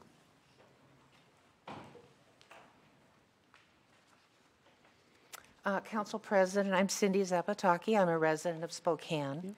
20 years ago, my family and I moved from Wenatchee to Spokane. One of the many reasons we thought Spokane would be a family and business-friendly environment for us is the many special events that Spokane offers, many of them free and totally fun. Among those, the 3-hour Spokane Lilac Armed Forces Torchlight Parade in May is one of those special legacy events that makes Spokane special. For 84 years, the Lilac Festival, which is put on by all volunteers plus one paid office manager, has received an incredible full support of the business community and the city government. and we on the hardworking Lilac Board are very thankful. We, like the Hoop Fest and Bloomsday teams, put in long hours celebrating what is good in Spokane with a diverse group of citizens, and we can all use the encouragement of our council. We are part of a festival regional organization that works together to draw tourism to our cities. And we work with others in Portland, Seattle, Tacoma, Olympia, Marysville, Leavenworth, Wenatchee, and Canada. There can be no doubt that these events and others fill up our city and hotels with those seeking clean, wholesome entertainment. Thus, we bring millions of dollars of revenue into the coffers of the city, not just the city, but the businesses that are in your city and make it special. For this council to now say that we owe the city fees for what we do is very hurtful to our efforts. Those taxes you are proposing will put pressures on our organization and the businesses and the donors who support us. At a time when all citizens are struggling to regain strength and optimism after the destructive worldwide pandemic we have all just suffered through. We ask that you think deeply about your role as leaders in this community, which should be to nurture and encourage both the businesses with the events that make our city special and which add to your economic bounty.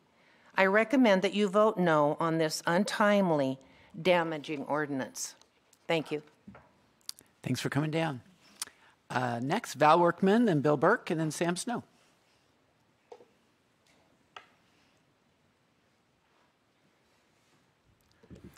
I'm Val Workman. I'm the president of the Six Bridges Arts Association. Some of you might be familiar with that. More commonly, we're associated with Pig Out in the Park. We're the nonprofit that raises money and organizes the event. As you know, Pig Out is free to the community. I think we were adding up the other day, we had $25 million of free concerts in the last 40 years. That's a lot of money to give away to the city and the people of the city. We like this ordinance. We think it's a good start. I do agree with the Lilac Festival. Parades, we should be covering parades. That's something we should do. That's something we should be doing. And we need to find a way to do that. Pig Out, we've tried to, we pay our bills. Everybody gets paid. We have no volunteers. All the bands get paid. We have over 300 local musicians this year. All of the staff is paid. All of the restaurants and their employees are paid. So we don't use volunteers. That's just the way we've always operated. We're very ethnically diverse. We hire intentionally local vendors of all cultures. If you come down, this sounds like a United Nations convention. If you walk behind the booths, we have real Vietnamese booths, real Mongolian booths. It goes on and on. So we're supporting this. We think it's a good start. I think there should be an allowance for revisions. If it's working, great. If it isn't, let's review it. Let's not put this into cement, where we can't change it next year or the year after. But I think it's a good start for this year. Okay. Thanks, Val. Bill Burke. And after Bill, Sam Snow, and then looks like Nate Culver.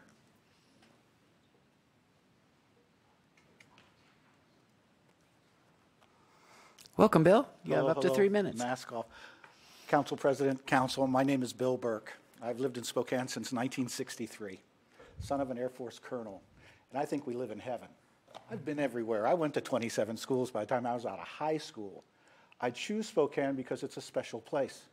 I don't say that to you to entertain you or to boisterize you or anything. We have a very unique experience here. I've consulted all over America with events and downtowns and stuff. And this is the place to be. This is the last holdout in North America. I truly believe that. Community events are very important. A lot of people think that community events are all for fun and gosh, we all get together and blow up balloons and we all have this big time. It's not like that. When I started Pig Out in the Park, it cost me $50,000 to do it. Today it costs me $10,000 less than $500,000.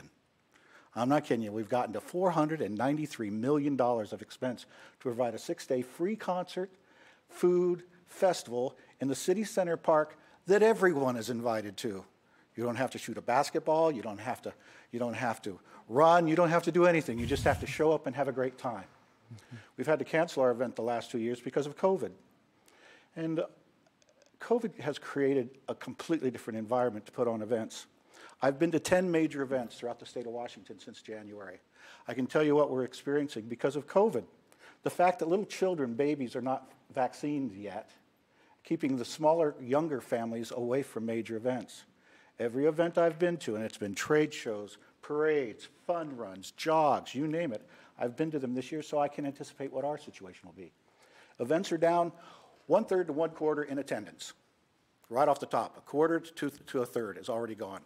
Also, during the same time, it's not that COVID gave us a license to steal, but COVID gave the world a chance to readjust its payrolls, readjust the situation they want to create the environment for workers to be in, and it has driven up the cost of Pig Out $100,000 more this year than 2 years ago to put on the exact same event. We are very lucky. Our event, I believe Riverfront Park is one of the best outdoor stages in America. You can't beat the pavilion anywhere you go. You can't. The open space of Riverfront Park, it's designed well, it's managed well, it's a tremendous asset. But what we're really asking for you to do is invest in community prosperity and community goodwill and community fiber. Without these events, can you imagine Spokane without the Lilac Festival? Can you imagine it without Hoop Fest or Pig Out or any of these major events? And I'm going to speak bluntly, if I may, there is not a line of people lining up to do these jobs. The people that put on Hoop Fest and Bloomsday are tremendously dedicated to their effort. Same with Pig Out. I do believe, like Val, parade should be free. That's a way for a community to show itself to itself. And it can't be put onto a side street. It's got to go down the main street of the community. But I really think parade should be free. Yeah. Okay? Thank you again. We're in favor of this, but again, the idea of parades and those sorts of events should have a different understanding. Thank you very much. Thank you for all that you do.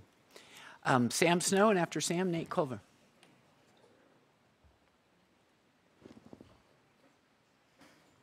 Welcome, Sam. You have up to 3 minutes. Thank you. Welcome. Hi, everybody. Thank you. My name is Sam Snow. I'm a Spokane Lilac Festival director and next year's president. I oppose a special ordinance for a lot of things that Alan and Cindy talked about. You know, the Lilac Festival and the Lilac Parade specifically are unique and are a special event for Spokane. And just bottom line, this fee will make it harder to do that. I want to keep Spokane a great place, and it'll be more difficult to do. I think city's role is to keep the citizens safe during gatherings and events and things like that. And you know, things that require police support, and the police do a great job. And I would like to keep doing them, and the fee will just make it more difficult to do. So just wanted to say I oppose it. Keep it short and simple. Thank you, guys. Thanks, Sam. And then Nate Culver.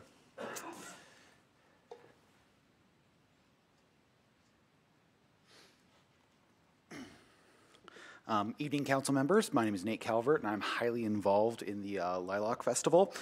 I do want to say I graduated from Freeman High School in 2007. It is tradition in that school to march in the parade 7th grade through 12th grade. I've marched in this parade 6 times in my school career. In the 4th grade, I was given the opportunity to ride on the Freeman Community Float that only goes to the Spokane Lilac Festival. Didn't make it. Still a little bitter. As a sophomore, I was entered into a tennis tournament up north, and I purposely dropped out, made my tennis coach very angry, because I wanted to march in that night's parade. And my senior year, my sister, climbing a tree, fell out of it and cut her leg open like nothing else. And I got to learn how to drive a stick shift that day to drive myself to the school. A lot of fun. In 2016, I was voluntold by my manager to go help out with the Spokane Lilac Festival for the first time. I was able to see the inner workings and how technical and how dedicated all of these people are. In 2017, I accepted the chair as of visiting floats. I got to see other communities showcase theirs in the Lilac Festival, watch them build their floats they had worked on for so long, and the pride that they had, the communication that they had with each other. You know, it was like a class reunion every single time. This past year, I was approached to be given the vice president of our community float, the one that represents Spokane. We go to Prosser, we go to Seattle, we go to Portland, and even to our neighbors in the north. We showcase Spokane.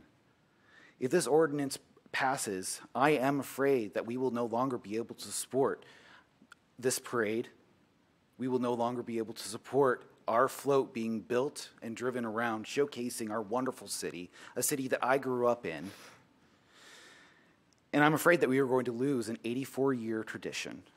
Thank you all. Thank you. All right, council commentary. Councilmember Kinnear. Is Carly still here? Oh, I have a question for you. Sorry. And then I have a question for Councilmember Wilkerson. So Carly, if we don't pass this ordinance, the fees will be what? So the ordinance that currently stands says that we will do 100% cost recovery unless waived by the mayor or by city council resolution. So Okay. if it doesn't pass tonight, I would believe that the administration would go back to what we've previously been doing, which has been a 60-40 cost split with the big three and 0% for the parades.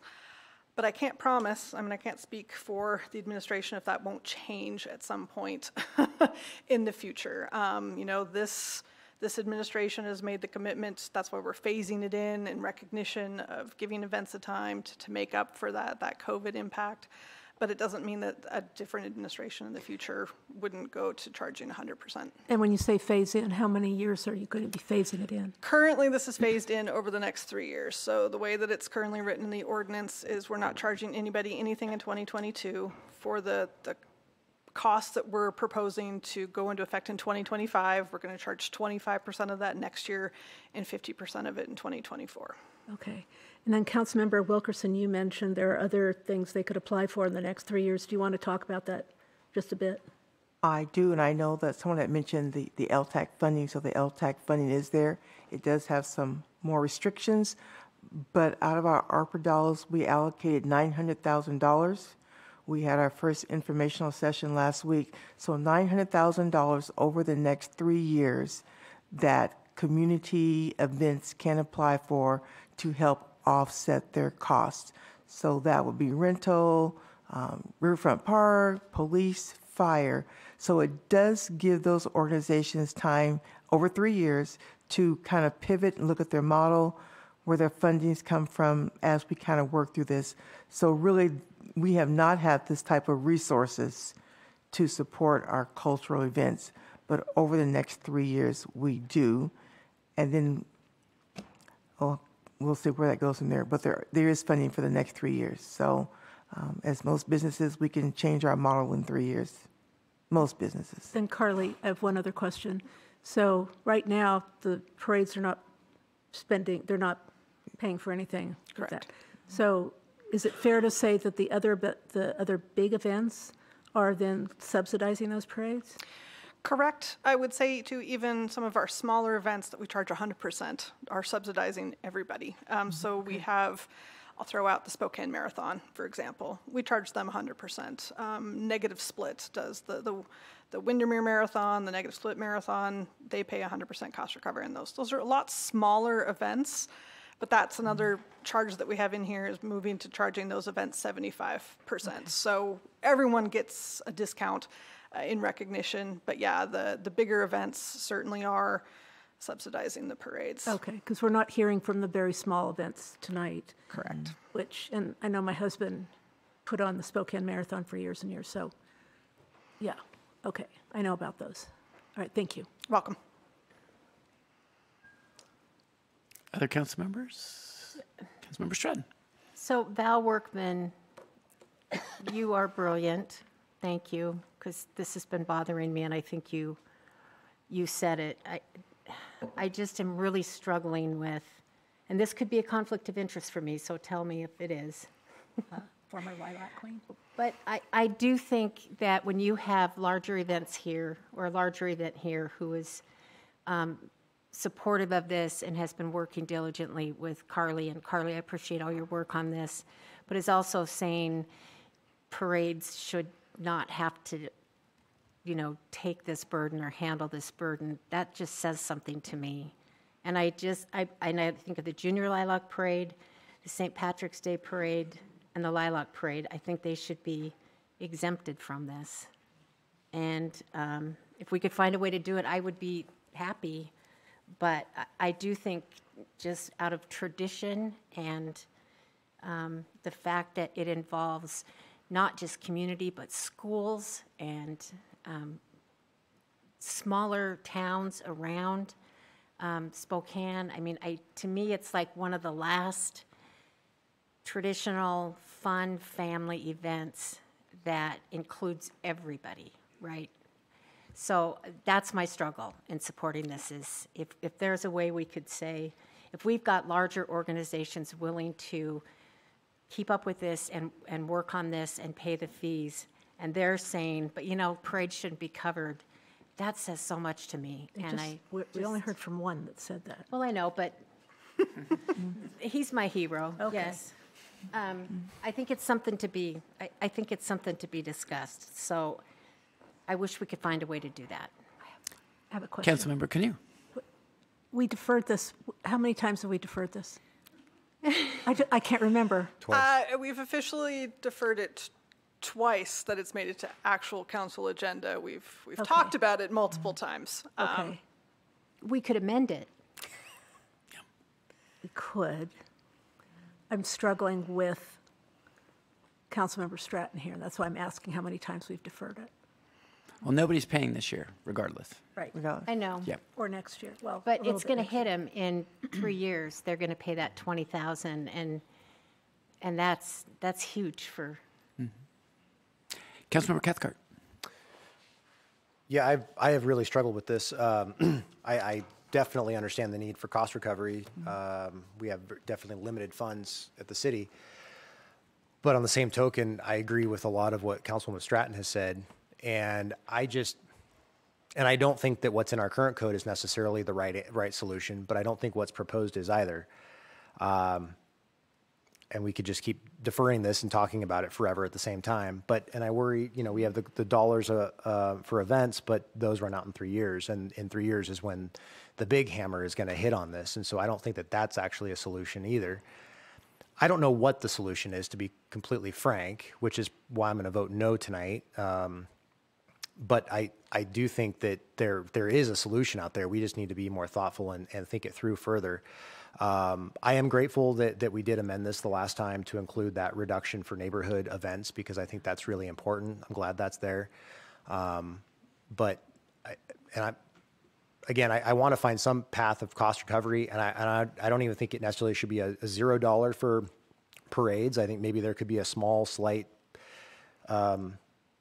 amount that would have some skin in the game, but I think it's a lot less than what we're going towards right now. And so, I mean, maybe it's something like freezing it with the 2023 rates or something like that. But I think it requires more thought, more input, more dialogue. And so I don't think we're quite ready to amend it on the spot right here. I'd certainly support a deferral if somebody wanted to do that.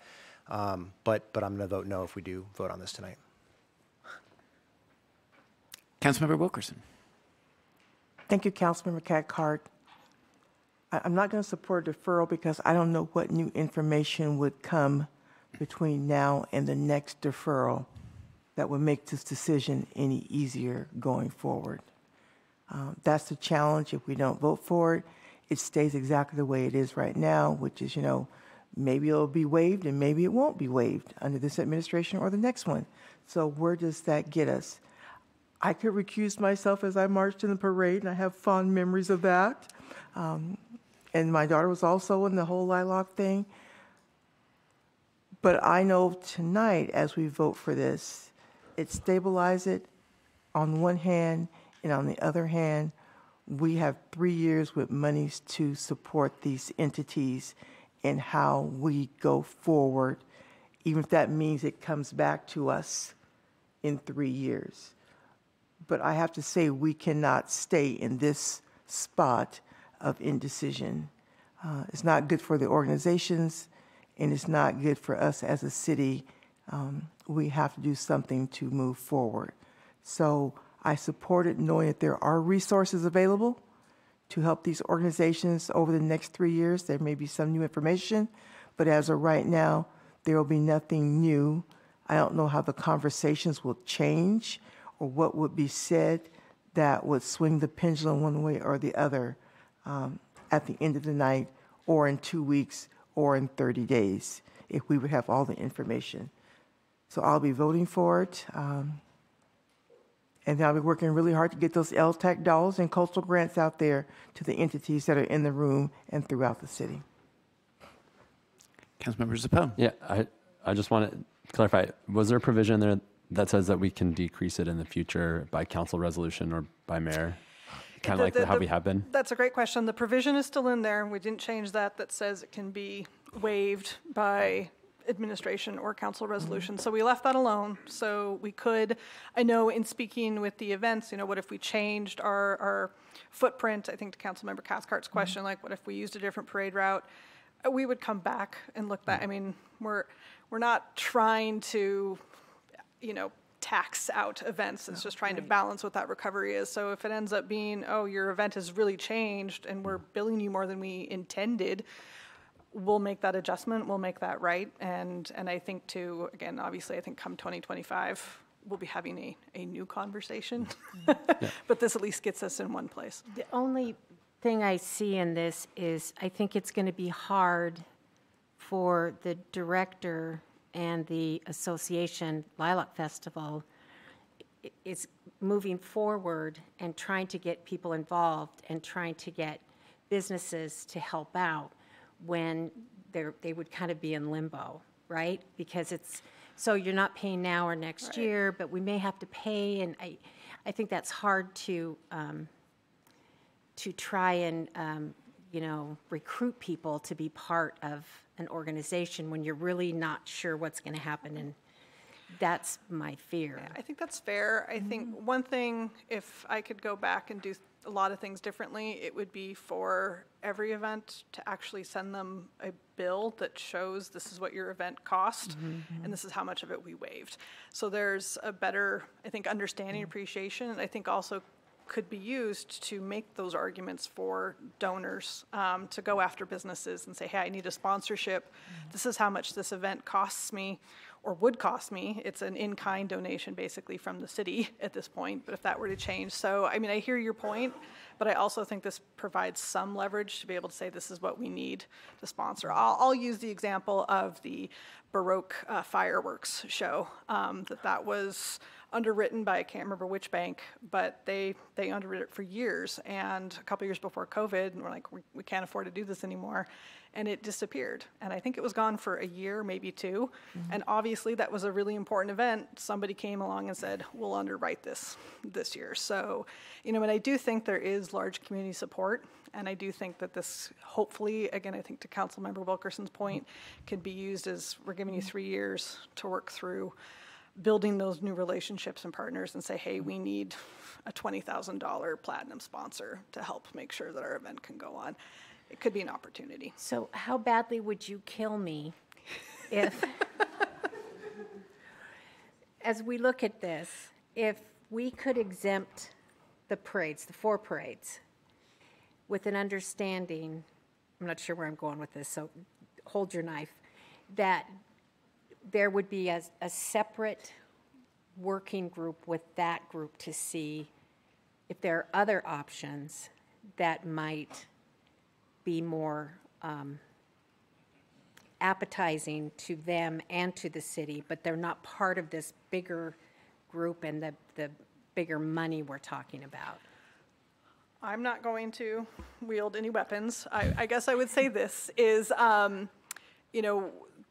The main reason for this conversation really started back in 2019 when I came forward to a different council, but to this council to bring forward a new MOU with Hoop Fest that was for a 30-70% split in recognition of the impact that Hoop Fest has on this community. And at that point in time, council did not approve it because of equity issues. And so that's something that we keep circling around a lot is, who should pay what is fair.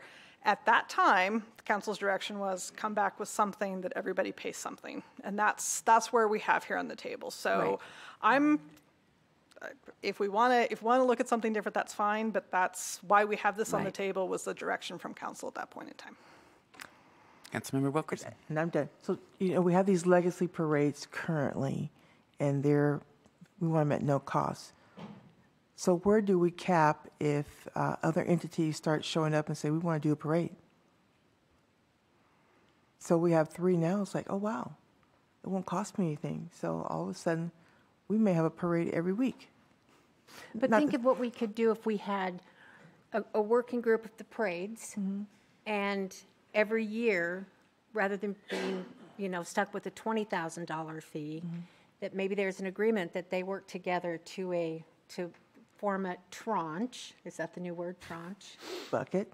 A bucket where they could, all of them, contribute some funding for those upcoming parades if we're going to have more, to help new and upcoming parades. But at least it's something to just set them apart. I think that's amazing. I have to thank you, Carla. The one thing that you brought up that had not been brought up, this came up because it was an equity issue. And how do we make it fair across the board throughout our city for all of the events that make this a very rich and vibrant place to be? Right. And we have to set some type of standard. And it just can't be at the whim of the mayor or the whim of the council or who's ever in that elected seats. Then I would have to be challenging, well, how was that equitable and who had access to that? And that's always an ongoing question that many of us ask for a lot of things that happen in our city. Who has access to the people who are making those decisions? So we have to have some type of framework at least as a foundation of a place to start. Councilmember Zappone. Yeah, I think overall this is very hard.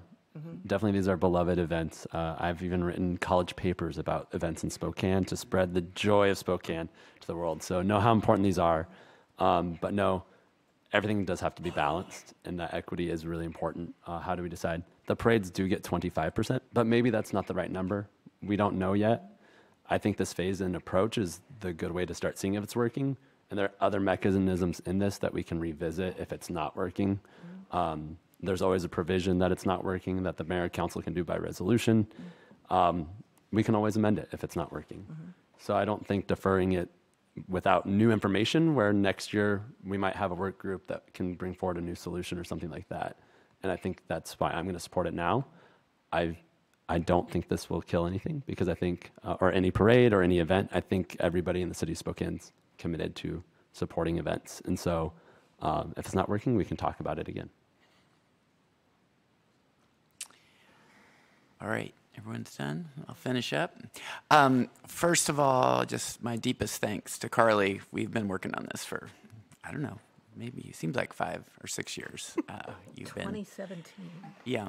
And you've done great work, and you've kept your cool despite being given contradictory instructions by different councils and different administrations. So thank you for that, and thanks for keeping our communication with our event sponsors, and thanks to our event sponsors for continuing to hang in there with us. It has only improved as gone on.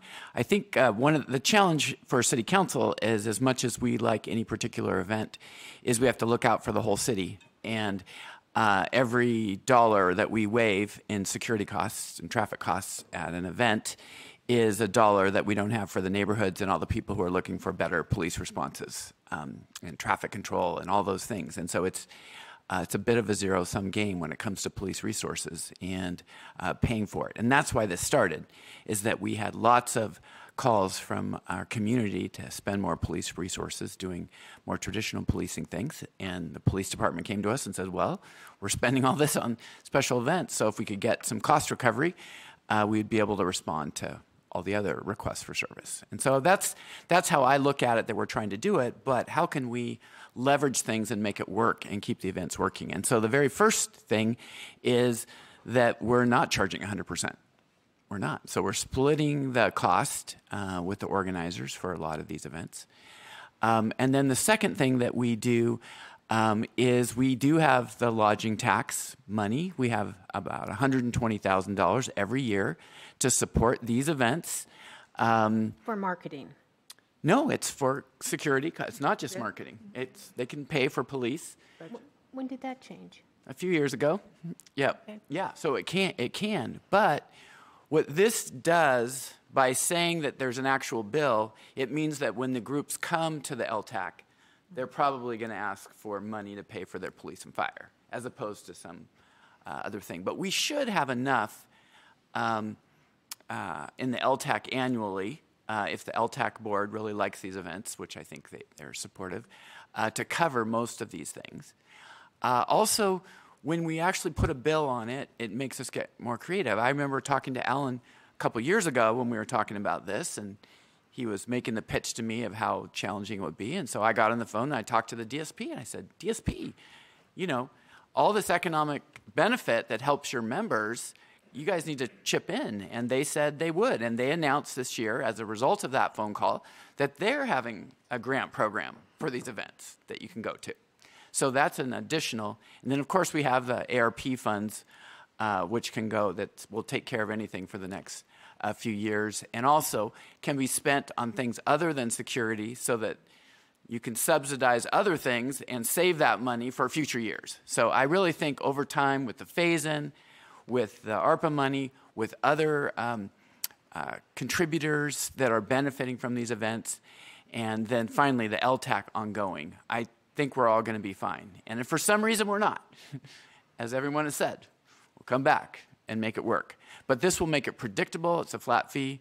It will have skin in the game so that people will manage their security and event costs better, and will encourage other people to join in. So I think, as scary and as it is for the events that haven't paid in the past, I think there's a way forward that will make it more vibrant and increase more. So, can I say one yeah. thing? So Carly, thank you for all your work. I want you to know I can't vote for this. I'm going to oppose it. But I'm available if we need to sit down and find some creative ways, because I really believe that we owe that extra conversation to some of those parades. Our work is not done tonight. Okay, Yeah. cool.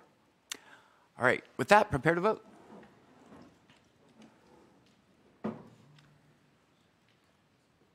All right, it passes 4-2.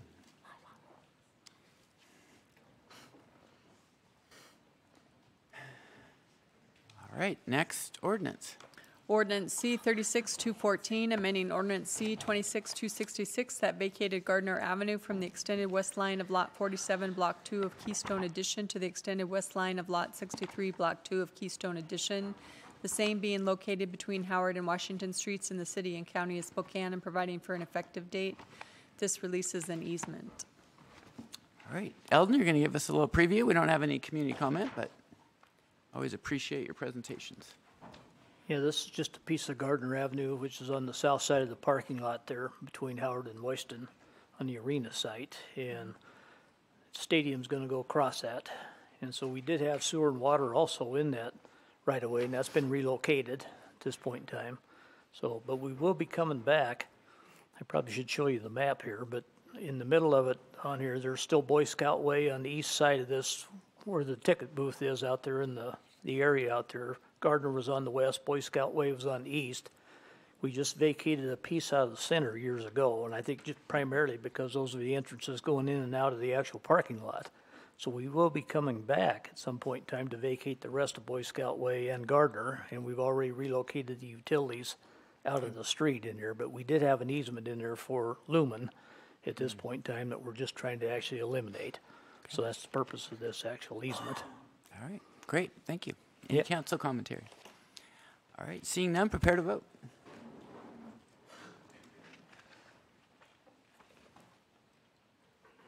All right, that passes 6-0. We have a couple of first reading ordinances, no requested public comment for that. Ordinance C 36-218 relating to membership terms, Spokane Park Board members, adopting a new section 4.11.015 to chapter 4.11 of the Spokane Municipal Code. Ordinance C 36-219, amending Ordinance C 30366 that vacated Napa Street from Pinecrest Avenue to the south line of 26th Court, Napa Street from the south line of Pinecrest Avenue to 150 feet south of Pinecrest Avenue. Releases an easement. Further action is deferred on the first reading ordinances. All right, that brings us to our last legislative matter before we go to open forum, and that's a special consideration. S1, consideration of mayoral veto of Ordinance C 36209, establishing water conservation and drought response measures, enacting a new section 13.04.1925 and amending section 13.04.300 of the Spokane Municipal Code. All right, any council commentary? All right. I will just say, just briefly, a couple of things. We've gotten lots of community feedback on all perspectives on the issue. I think there was some misunderstanding about what this ordinance does. There was some talk that somehow there were actual penalties or that it was a misdemeanor or surcharges were part of this, and in my opinion, that's not true. The misdemeanor thing I wanted to just clarify. So that the chapter that this is part of already had language that says if you violate this chapter, like you steal water from a fire hydrant, that is a misdemeanor.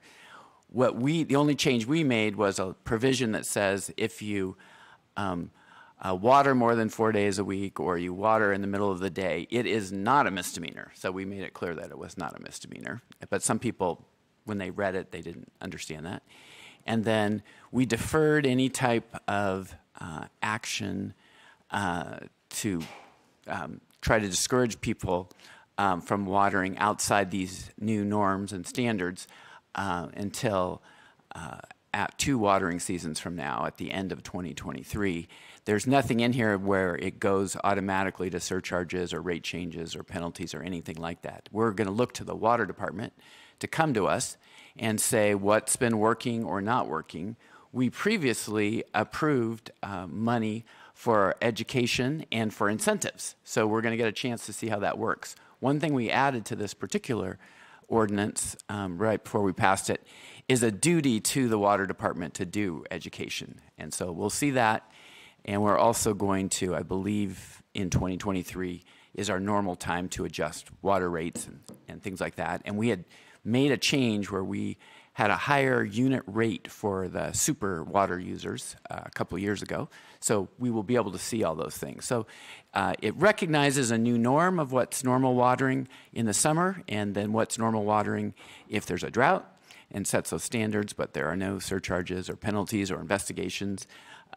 People can still call the water department if they think there's a problem. I got an email today. There was a sprinkler broken at the North 40 new store out in Airway Heights, and they just wanted to know how to get it resolved. So I got them to the water department. So there may be that, but there's nothing that requires people to complain or do anything like that. So just wanted to bring that up. And yeah, I'll make a couple comments. Okay. Now we have mics, so we like to hear our voices sometimes. But yeah, I know this has been blowing up all of our inboxes. A lot of people in the community are really concerned about that, and I think some of the statements made by the mayor and the veto were not exactly correct. So I think it's important Council President address some of those, but this ordinance is rooted in education and outreach. I think that's the most important thing. It's simply setting a normal of what we expect from each other in Spokane around water usage. It's common sense. When there's a drought, we don't water in the hottest part of the day. We don't water every day. We water every other day. It's simply just don't be wasteful. This ordinance will continue to use incentives, and we know, though, that incentives alone are really difficult to work here in Spokane. We've been trying that for multiple years, and it hasn't seen a dramatic change in our water usage. And the reason is because water is really cheap in Spokane. We had a proposal about incentives, and we looked at that, and it would have saved the average person about $2 in the summer on their water usage. $2 is hardly an incentive. The mayor said she supported incentive use. but yet she never came forward with a proposal on incentives. She had over a year and a half to come forward with a proposal that would work better. So there's not a real alternative proposal for us to even consider around incentives. I also want to set it clear that the mayor claims that she doesn't want to be in a community where neighbors tell on neighbors. However, that same day, she tweeted about, I'll just quote it, that this is exactly what our police officers need. Neighbors looking out for nefarious activity, more sets of eyes on the street helping SPD. So clearly, the mayor's support of neighbors helping our set standards of what we expect from each other in our neighborhood. I also think that there's a slight double standard here. The mayor believes in using incentives for some, but using accountability to make the most vulnerable in our community, especially homeless individuals, more uncomfortable. So sure, you can argue that homelessness and nefarious activity like drug trade are different than water use. However, we have to consider the impact on our community and our costs. We need to look at the overall costs and the impacts of excessive water use on our community. What is the environmental cost? What is the economic cost? What is the cultural and societal cost? Those add up to way more than $100,000. They're millions and millions of dollars, and in fact, are priceless. If we don't have a river in the future that supports an economically biodiverse, protecting the red-banked trout, we lose the ecosystem in our river. We lose the tourism attached to the river. We're building infrastructure to help water our lawns, and that costs us a lot of money too.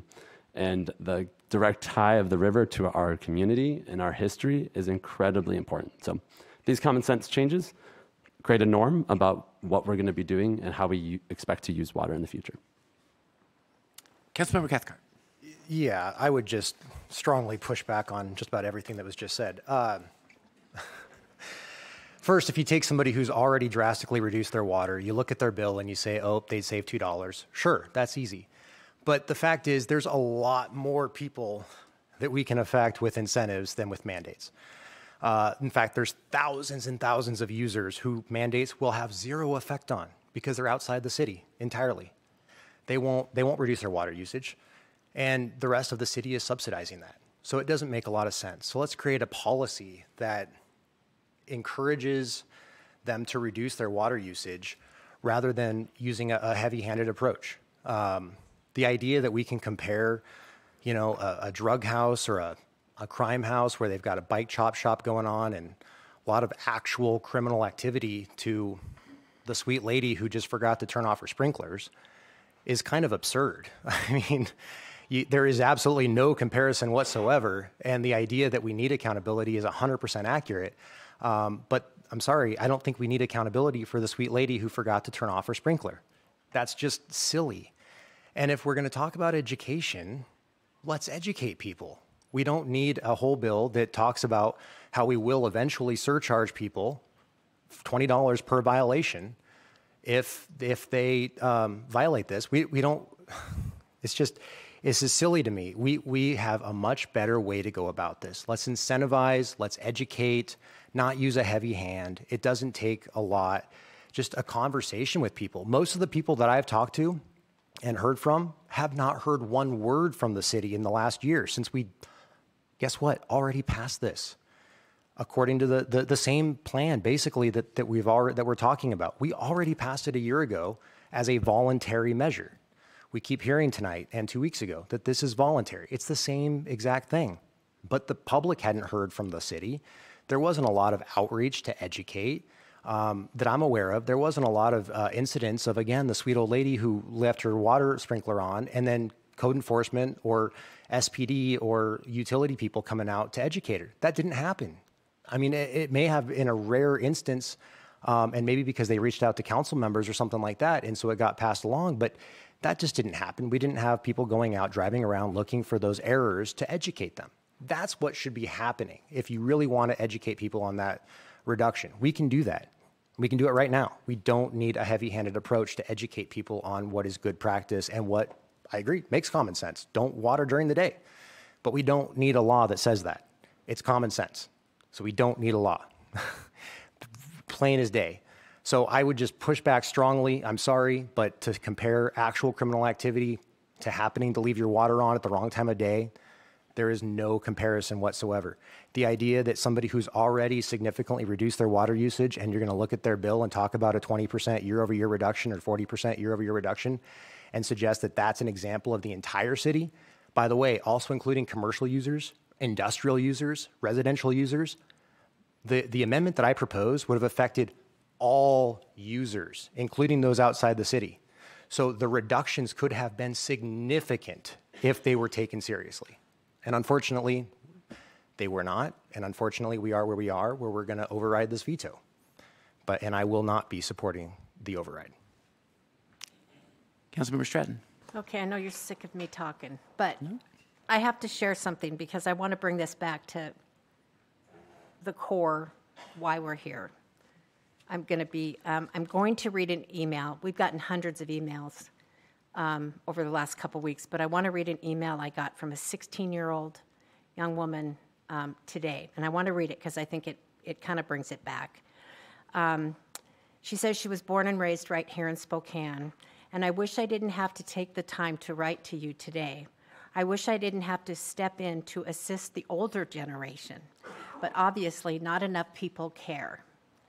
To those of you against this ordinance, please stop thinking about inconveniences and think about our future.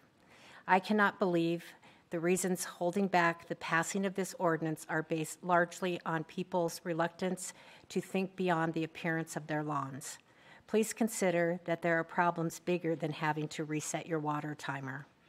Summer is coming up, and while someone my age, and then she says 16, should be looking forward to spending a carefree summer in the sun, instead, I'm worried for the air quality and our forests and lands beginning to turn to ash. This is a part of my reality at 16, and it's crazy to me to think that none of you had to go through what the youth of today are experiencing when you were young. It made me so happy to hear that most of you passed this water conservation ordinance and made me feel a glimmer of hope to hear leadership in Spokane are starting to step up around climate change. The ordinance was vetoed, but you have the power to keep it on track.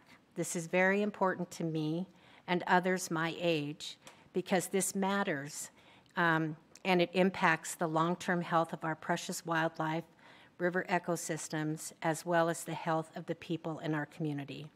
Please, if you care about Spokane, Spokane's people, and my generation, pass this ordinance again. Thank you. Thank you. Yeah, I just wanted to add, I don't see anything in this ordinance that's heavy-handed. There is not a surcharge coming in 2 years. That is not there. There was in a prior version of it.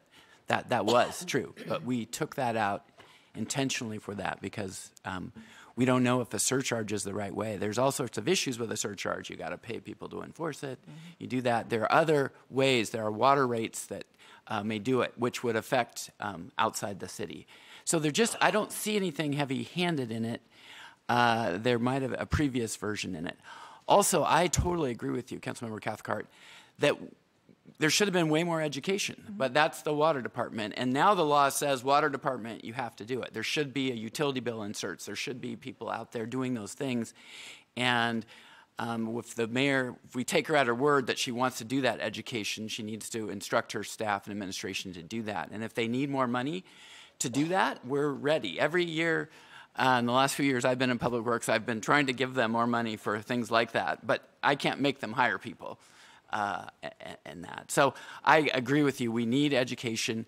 I would love to see the administration propose an incentive program, the one that they think will be working. Because if we can get there with education and incentives that the water department actually does, then that's great. All this ordinance does is say this is where we want to get. We want to get to every other day watering and no watering in a thing so that everybody knows. Just like when you're going through the neighborhood, we set the speed limit at 25 miles an hour. We don't have police out there checking, but the vast majority of people drive the speed limit in neighborhood residential once they know what it is. And we're counting on it. We're not trying to get to every last person with this ordinance that's overwatering.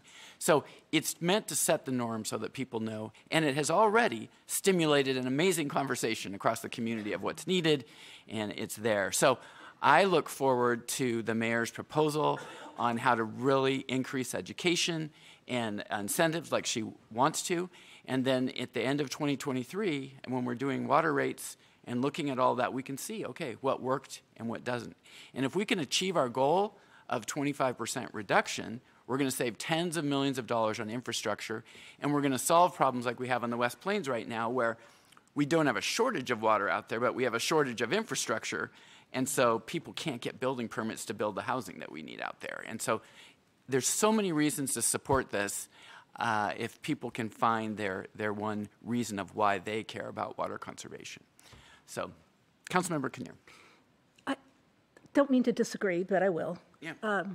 There's been a tremendous amount of outreach by our own team. So Kara Odegaard spent a year and a half, Jacoby Bird spent a year and a half going out, Kristen from Water Department has spent hours going around to community. We have the aqueduct that's at all the events, talking about water, saving water. We have incentives such as Spokanescape, all the attachments that you can get from the city that are free, that'll save you money and water. So we are doing that. Do we need to do more? Sure. But to say that we're not doing that now or not doing enough, you can always do more. But I do want to commend our staff that's been out there and working tirelessly and talking to people, and people are responding. They're saying, yeah, this makes sense. This isn't a burden. And guess what? Your grass is still going to be green if you only water it 4 times a week. Vegetable gardens and growing food is exempt. Watering trees exempt. New landscapes exempt. It's that 3 months of the year when we're out there watering our lawns at noon that's really costing us. And it's costing us in terms of having to build more infrastructure, as you said, more infrastructure that is extremely expensive. We don't need to do that. We can be smart about this. And we can save ourselves some money in the process. So thank you, Kara. Thank you, Jacoby. All right. Okay, so explain this. The vote is? The vote, if you vote yes, you're voting to override the veto and put the ordinance into place. Okay. Okay. Prepare to vote.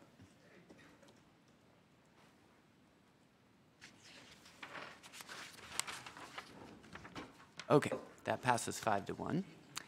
And that brings us to the end of the legislative agenda. I'm going to call a 10-minute break, and then we'll come back, and we'll start at 8:27 by that clock on open forum. We have dozens of people who want to talk at open forum. So I will see you then.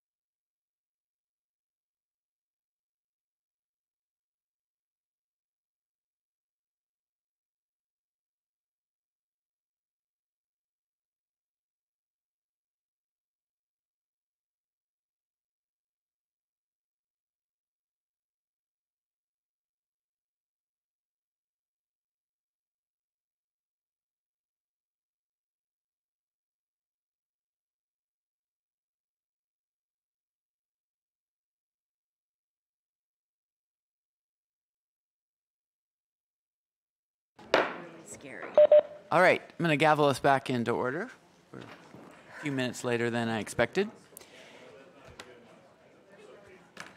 So I'm going to start calling people's names, and I'm going to try to call people 3 at a time. So if you're going to be next up, if you kind of make your way down to one of the closer seats, it'll just go faster, and we'll have less time people walking. We'll try to get as many people in as we can. We go to 9:30 under council rules unless there's a vote of 4 people to extend beyond that. So keep it as close to the point as possible, and we would love to hear as many perspectives as possible. So if other people have said what you're going to say something different. So, but anyway, we're super glad to see you. Looks like most of you are from the Latah Valley, so it's great to see you here. And it's great to see you all organized. I remember going to neighborhood council meetings would be like 4 people. So got some things on your mind. So that's great. So let's, so the first 3 are going to be, and it's not all about Latah Valley, but first is John Repsold. If you're here, come on down. And then Barbara Papke and Sheila Parpolik. And my apologies if I'm not getting your name right. But, and again, up to 3 minutes. John, welcome. Thank you very much. Good evening. I spent nearly 50 years of my life living in Spokane and raising 6 children and now a dozen grandchildren. I've served Spokane in the religious and educational sector for over 30 years, the last 15 years in the downtown church called Mosaic Fellowship. We serve the thousands of mostly low-income downtown residents that need meaningful community and deserve to have a spiritual family within walking distance. And until relatively recently, being in the downtown core has been a great experience. But as you're well aware, in the past 2 years, the homeless population has significantly changed that dynamic. The situation has grown markedly more dangerous, more drug-dominated, more violent, more confrontational, and less inviting for families, children, and adults alike who want to see our downtown thrive. In short, significant segments of downtown are dying, and is due in large part to the presence of large numbers of homeless people who use our sidewalks, building entrances, open spaces, and underpasses as their bedrooms, living rooms, and bathrooms. As we all know, homelessness is not a simple issue. It has many causes and no easy solutions. But the last 15 years of serving and interacting with the homeless has convinced me that there are a handful of dominant factors contributing to why most of our homeless are living on the streets. First, drug and alcohol addictions are rampant. Second, mental health issues abound. Third, relational isolation resulting from both of these previous factors is compounding the problem. And fourth, surprisingly to many, too many of the homeless actually prefer living on the street in order to maintain their perceived independence rather than embrace most of the alternatives that we as a city would prefer to see them choose. In short, we cannot force the homeless to choose alternatives that may in fact be in their best interest. We must always respect their dignity as fellow human beings created by God, but we cannot afford to cede the ownership, use, and safety of our streets to those who have demonstrated little interest in the long-term health and success of our city. So I'm appealing to you, our city leaders, to act now in moving forward with the Trent Avenue shelter option. The city must start somewhere, and this is a reasonable and needed place to begin. Finally, there are dozens of incredible organizations and hundreds of dedicated and gifted people that have been working tirelessly for years to address homelessness and to deal with the people involved with dignity. From first responders to nonprofits, businesses to social agencies, this community is rich in dedication and compassion. Please listen to them. Please consult with them. Please learn from all of us, most of whom have made plenty of mistakes from which we would like to spare you. As we as a city cannot afford to get this one wrong any longer. In the past, we are past midnight on this crisis. We must act with wisdom, compassion, determination, and love for everyone who calls Spokane home. And we must act now. Please approve this needed step in the Trent shelter immediately. And I want to thank you for your service on behalf of all Spokaneites. Many of us pray regularly for you. May God guide each of you as you lead this wonderful city. Thank you. Thank you, John. Next, Barbara Papke, then Sheila Parpolik, and then John Johnson.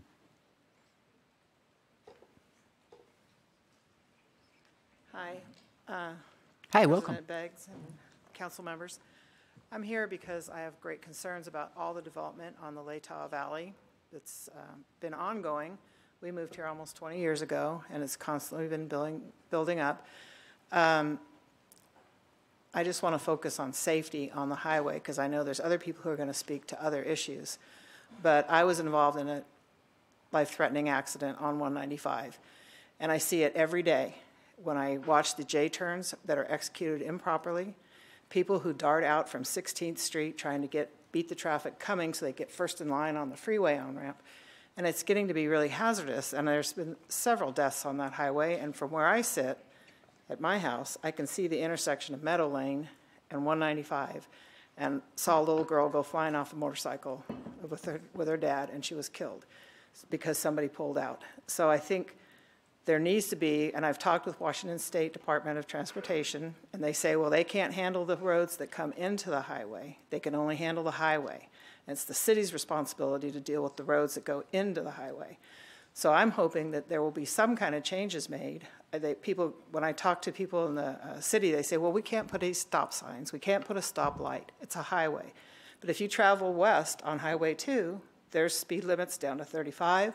There's stoplights. There are all kinds of measures to ensure safety. There are no measures on that highway to ensure safety of the citizens traveling there.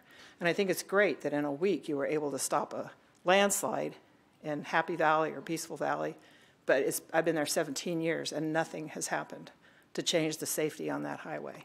So that's what I'm hoping for in this meeting. I know other people have other issues. I have a lot of other issues too, but with this development, but I'm gonna let them speak to that.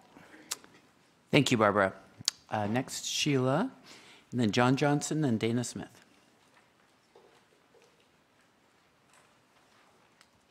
Hello, my name is Sheila Parpolia. I have lived in the Grandview neighborhood for the past 25 years. Currently, there are proposals for approximately 1,000 homes to be built within a 1 mile radius of my home.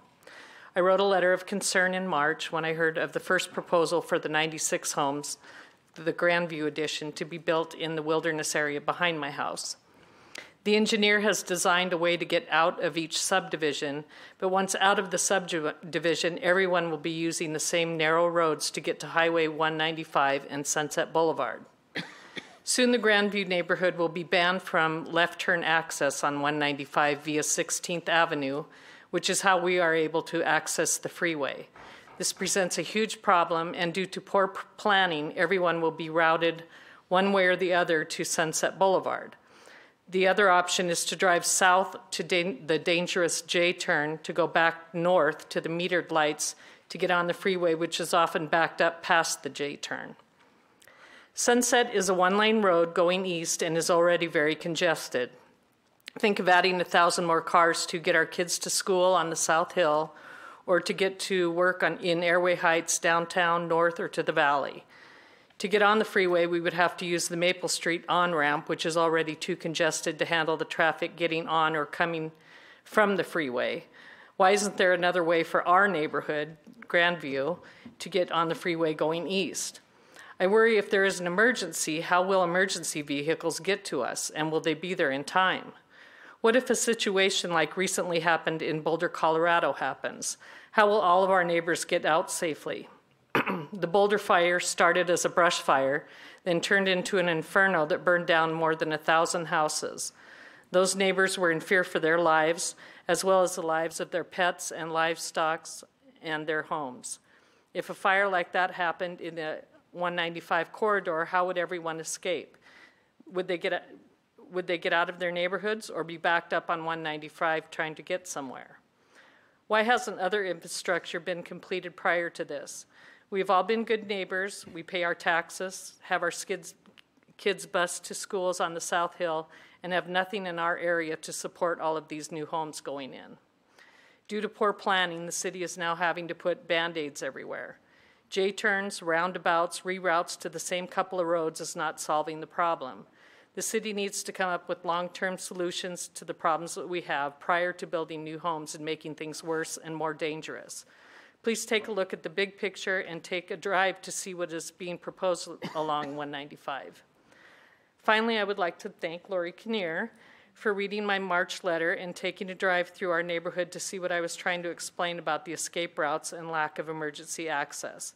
A very special thanks to Karen Stratton for taking the time to tour around with Molly Marshall and I to really see where these proposed subdivisions are up close Sheila, and the safety concerns. We're past Oh, time. I was just like, We got a lot of people. one more sentence. Okay. All right. Anyway, Thanks. thank you. Thank you, Sheila. All right, John Johnson, are you here? Come on up. And after John is Dana Smith, and then Sheila Rawls. Good evening. My name is John Johnson. Our family have been residents of the Grandview neighborhood for more than 30 years. I am speaking in support of the movement to provide reliable infrastructure, especially streets before development. In Grandview, as some of you, I understand, have now seen, there is one access in and out of the area. If due to fire or other disaster, there is a blockage of West 17th east of the West 16th and Grandview Avenue three-way intersection, 300 to 400 people would be trapped and no one could get to them. This, of course, is an enormous, unspeakable safety hazard. Adding nearly 300 more homes, which equates to roughly 700 to 800 people, to the area without providing an additional access route sets up a catastrophe, potentially. Similar situation could exist on Thorpe Road with a proposed 500 home development, which is 1,300 people, which is basically a town the size of a Waterville, a Grand Coulee, or a Pomeroy. Should a fire sweep in from the southwest and block westbound access on Thorpe to Assembly, the only escape route from Thorpe would be eastbound to Highway 195 or even Marshall Road as a workaround. In that case, you have to go through two one-lane, 100-plus-year-old tunnels. If one of those got blocked, there's no way out for possibly 2,000 people living on the Thorpe corridor, and that's pretty frightening. We do have a unique opportunity to avoid the pitfalls that have gridlocked much of King, Pierce, and Snohomish counties when population growth ran far ahead of their infrastructure resources in the 1990s and early 2000s. We have that opportunity, but we cannot wait, however, by putting the well-being of the people already here while we are waiting. The single access risk I described for Thorpe and Grandview is quite real, will not be fixed unless we act and do so. I do want to finally say that I suggest we need to plan things much better. This is our chance. It's right here. It's in front of us. We can do it better than others have. Thank you for your time. Thank you so much, John. Dana Smith, after Dana, Sheila Rawls, and then Leslie Hope.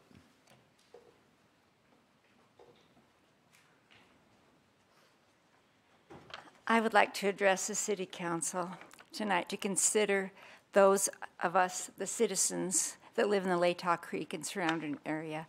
Many of us chose to live there because not only the close proximity to the city, but because of the wildlife in that area. We love the birds and the moose and the deer and the coyotes and the porcupines, the raccoons, the skunks. It's great. We just love the lifestyle that we have out there. And when we originally moved there, my husband and I, 30 years ago, we were told that the area between 17th and 21st and D Street and H Street, that was donated to the city and it would never be sold. It was to be a park.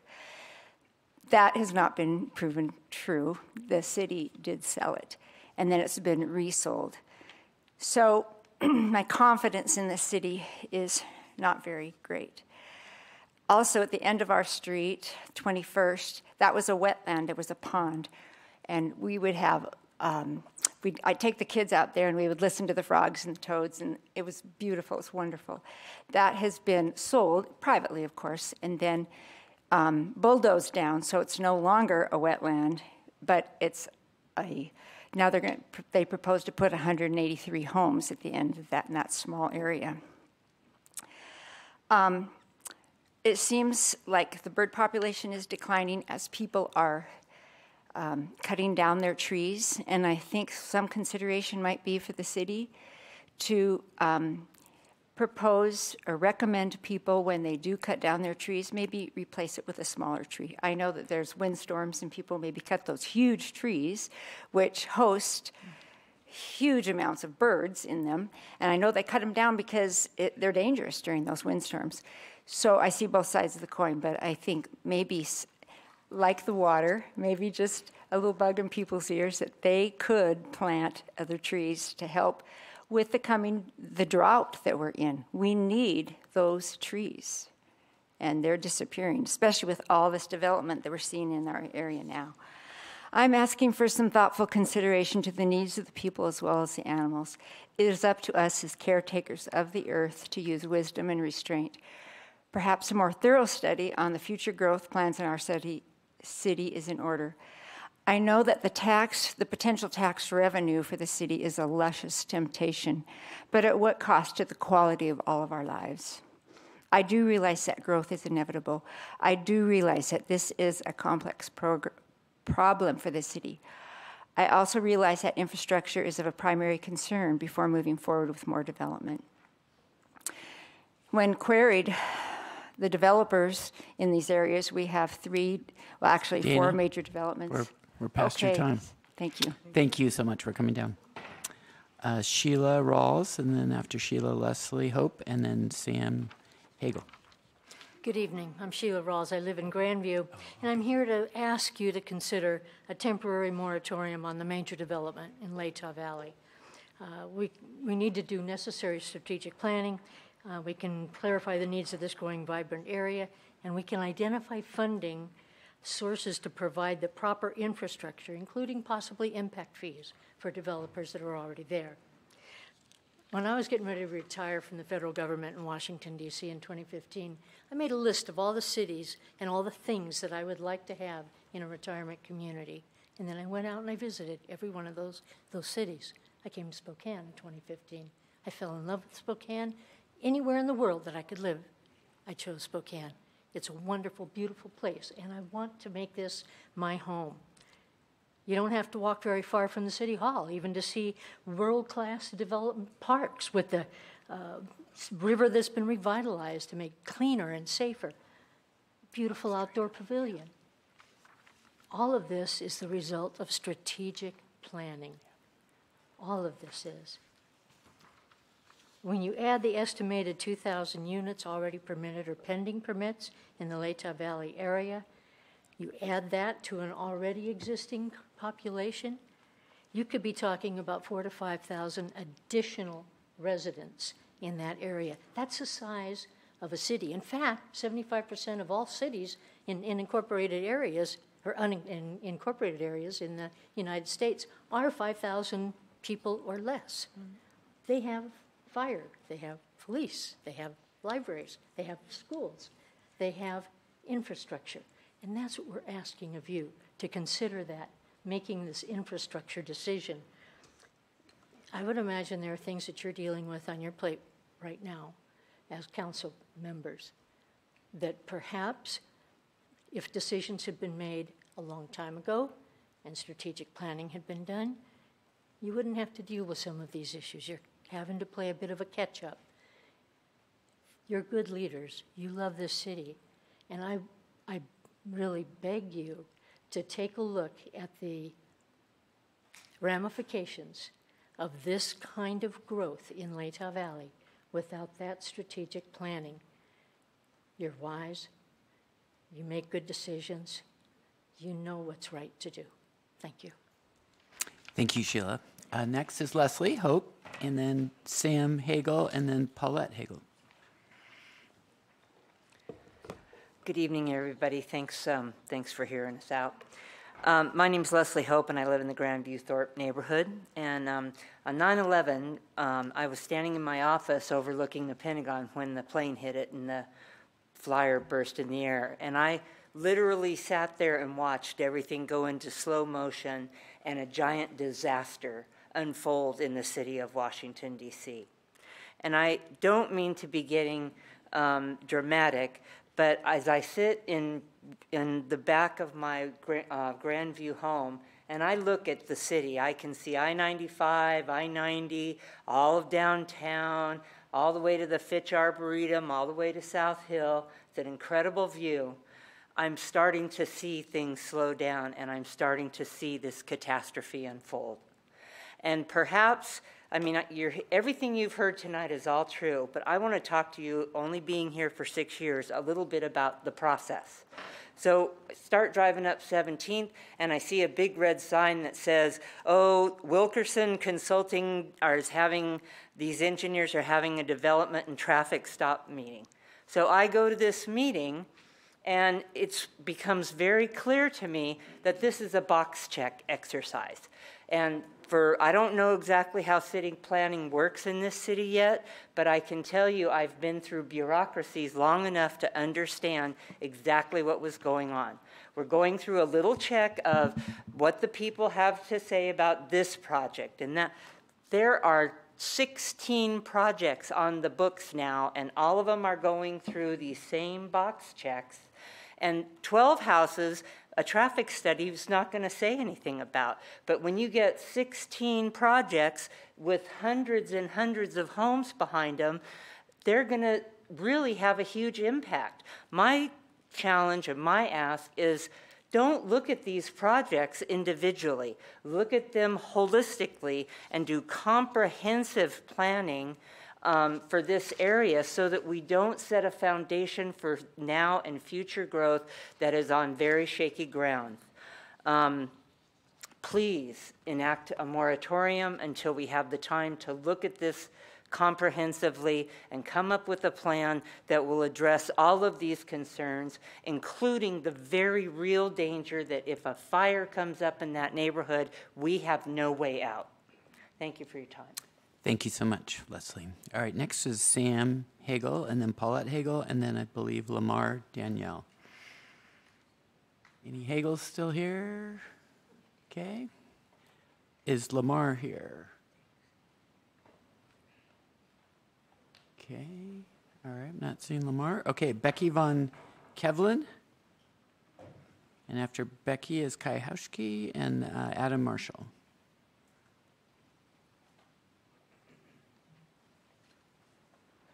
Hello, President Beggs and council members. My name is Becky Van Keulen, and I have lived in the Latah area for about 15 years, and I am very invested in this community. I run a nonprofit, Cancer Can't, and serve cancer patients, but I am here tonight for my local community. Previously, I worked for a housing development company and am pro-development and understand that you guys, we're in a housing crisis, and this is a tough situation as we're sitting here asking for a moratorium. But this area that we're talking about is not low-income housing. This is much higher-end housing and is not part of that problem. The Department of Transportation has asked for a moratorium in this area and have recognized the safety issues with 195 and the freeway and have asked that we deal with this issue before we continue to develop this area. So I just want you to consider that. And also, considering impact fees on development.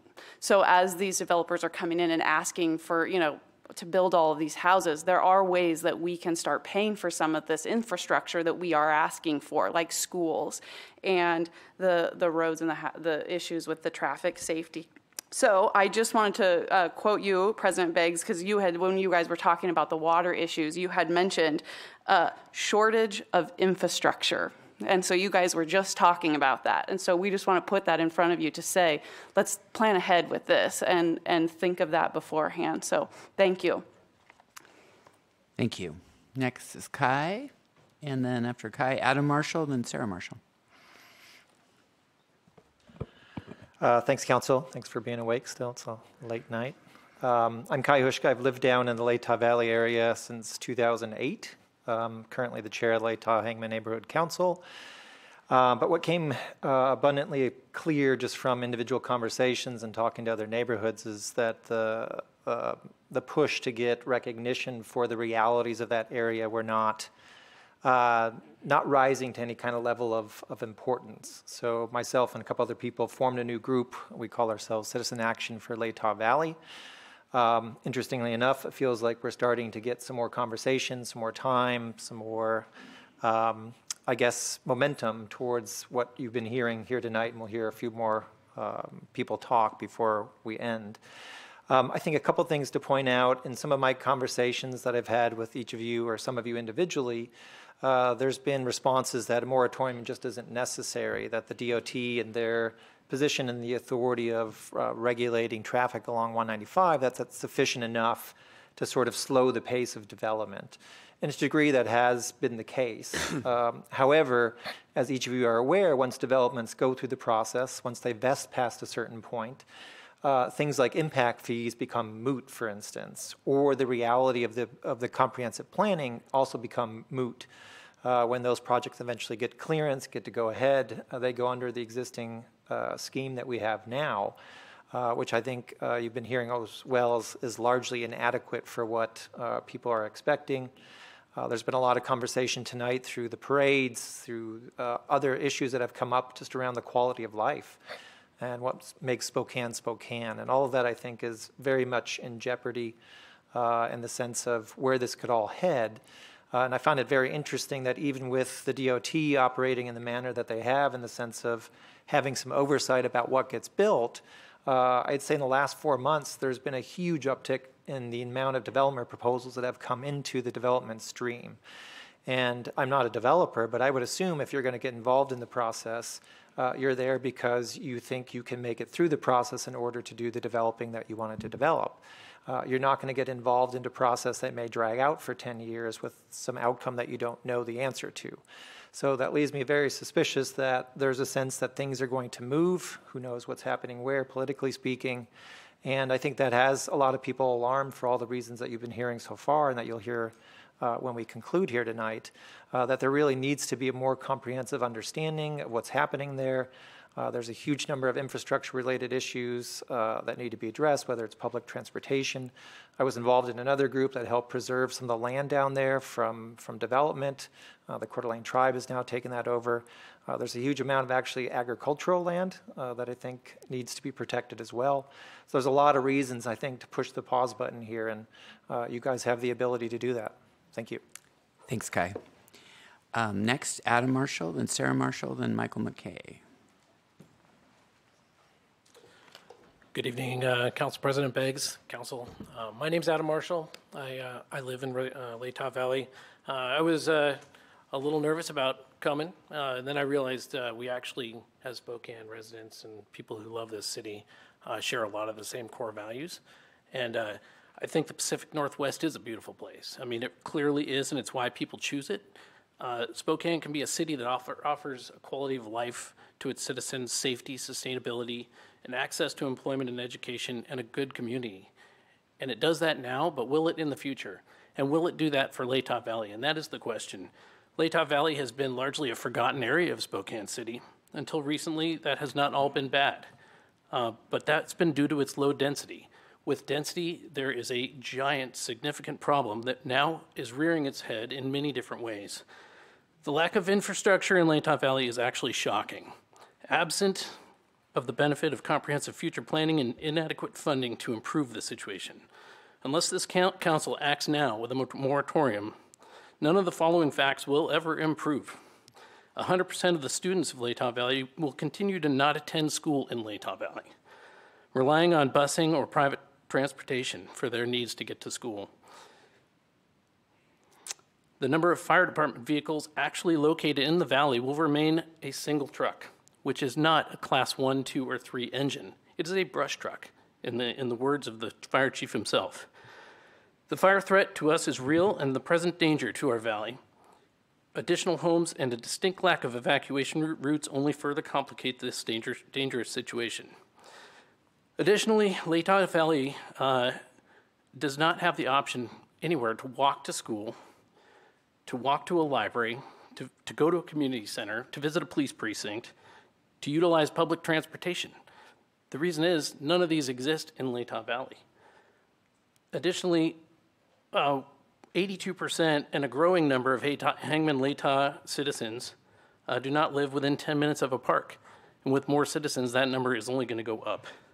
Latah Valley's ability to access other parts of the city will also continue to decline further. Restricting access to the valley's main arterial is already well underway for the neighborhoods that use it, with entry points being blocked and diverted into J-turns. We are being asked to trade one problem for another as a city. Our access to 195 is already being restricted. Where are those cars now being diverted? Into other neighborhoods that should concern District 2 especially. We have people that are going to be pouring into the West Hills if these additional homes are going to happen. We have additional people being routed through Brown's Addition if Inland Empire Way gets finished, which it is not, and there's millions of dollars involved in that. Business as usual is not Adam, working here. You're at the end of your 3 minutes. All right. Thanks for and your feel free to come back. Sarah Marshall, Michael McKay, and then McKenna Marshall.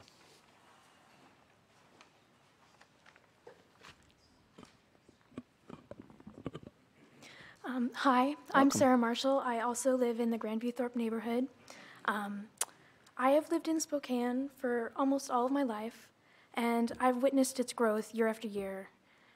I am now currently a student in college, and every time I come back, I see more of the land, the trails, these beautiful wetlands, these woodlands. Every time I come back, they have been bulldozed and replaced with homes. I am not against development. I think it's necessary, but the way that it has been undergone is just, it's frankly an insult to the people already living there. You know, I want to refrain from sounding like a broken record here, but there is an issue with quality of life and lack of infrastructure. As a young person, as a former child, I'll say, I had no access to a library, to public transportation. I couldn't ride my bike anywhere. All of my friends lived on the South Hill, and I had no access to them. And that was because both my parents worked full time. I could not ask them to sacrifice their time to drive me somewhere. My observations are not unique, and I realize that they're echoed by many of my fellow members of the Citizens Action Council for Latah Valley, but it's a problem. We want this to change. I realize it's not in, there are issues. We have the housing crisis. We have issues with homelessness. We have an influx of people who have decided in recent years that Spokane is the place to live. And we understand that. It is an excellent place to live, but we want to preserve that. If we don't take these steps, it's not going to be a good place to live. It's not. We are presenting you with this choice. You can take action, which is infinitely better than the alternative. Don't take the easy way out. We realize that it's going to cost a lot of money, a lot of time, and it's going to take a lot to build infrastructure in our neighborhoods. But if you don't, if you as the leaders of our community choose not to take these actions, you're going to ruin our city and everything about it that makes it a good place to live. Thank you for your time. Thank you so much, Sarah. Michael McKay. Is Michael here? Not seeing Michael. McKenna Marshall, then Molly Marshall and Russell Neff. Hello, I'm McKenna Marshall. I live in the Grandview Thorpe neighborhood, and I currently attend Lewis and Clark High School. Today I'm here to talk about my transportation struggle with myself along many other student bus drivers, or riders. I can say commuting to the South Hill every day due to no other available schools throughout Latah Valley has always been a hassle. This is specifically due to the unreliable bus system that would leave my family in ongoing predicaments. Not to mention my fellow classmates' commute times of a few minutes greatly contrasted to my 45-minute to non-existent bus rides each morning and afternoon. In fact, I remember several occasions where I was left waiting for what seemed like eternity or simply just not being picked up. That being, even when I was picked up, our route would stop in Eagle Ridge, Grandview Thorpe, Sunset Hill, and even sometimes Latah Creek, forcing me to wake up hours before school and not getting home before many other kids did. It also should be mentioned that solutions to this problem consist of offering kids free public bus passes, yet the closest stop from my house is a mile away. To me, it's extremely concerning living in the Grandview Thorpe neighborhood and seeing these problems continue. That is why I support CALV and the infrastructure before development cause. Latah Valley is not only unfit for more housing, but also cannot handle transportation before education. If there were schools to be built and a plan for change, it would be a different story. But for now, a moratorium should be required to fix this relevant issue. Thank you. Thank you, McKenna. Molly Marshall, followed by Russell Neff, followed by David Brown Eagle. Good evening. It's the Marshall Show. I'm Molly Marshall, and I live in Grandview Thorpe, and I've lived there for about 20 years, and I am a member of the Citizen Action for Latah Valley.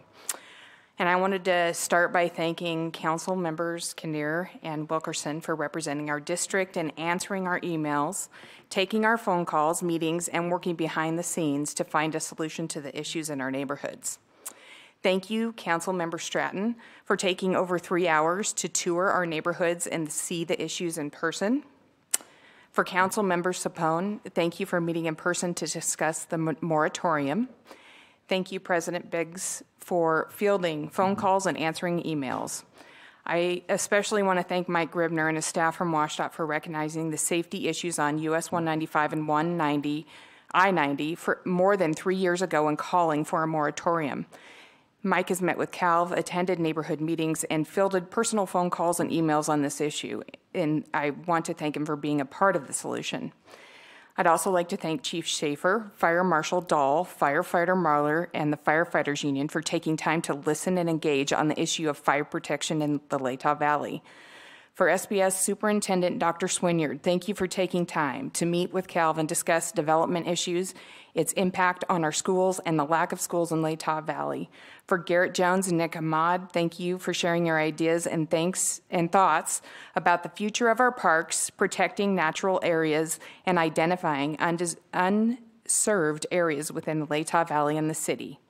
For Spencer Gardner, thank you for meeting with us to discuss the rapid development in the Latah Valley. Thank you, Michelle Pappas, at FutureWise for providing training and guidance and advocacy for the moratorium. Thank you to Maggie Yates for publicly supporting the call for a moratorium. But I finally want to thank the citizens of Latah Valley for making a choice, getting involved, and deciding to take action. Please stand.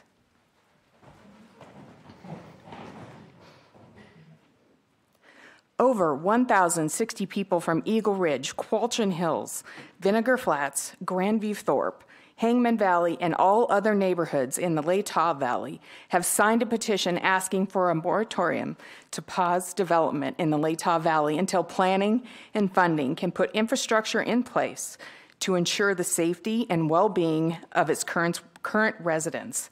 It is with the overwhelming support from this group that I present the moratorium we are proposing. I have copies for everyone.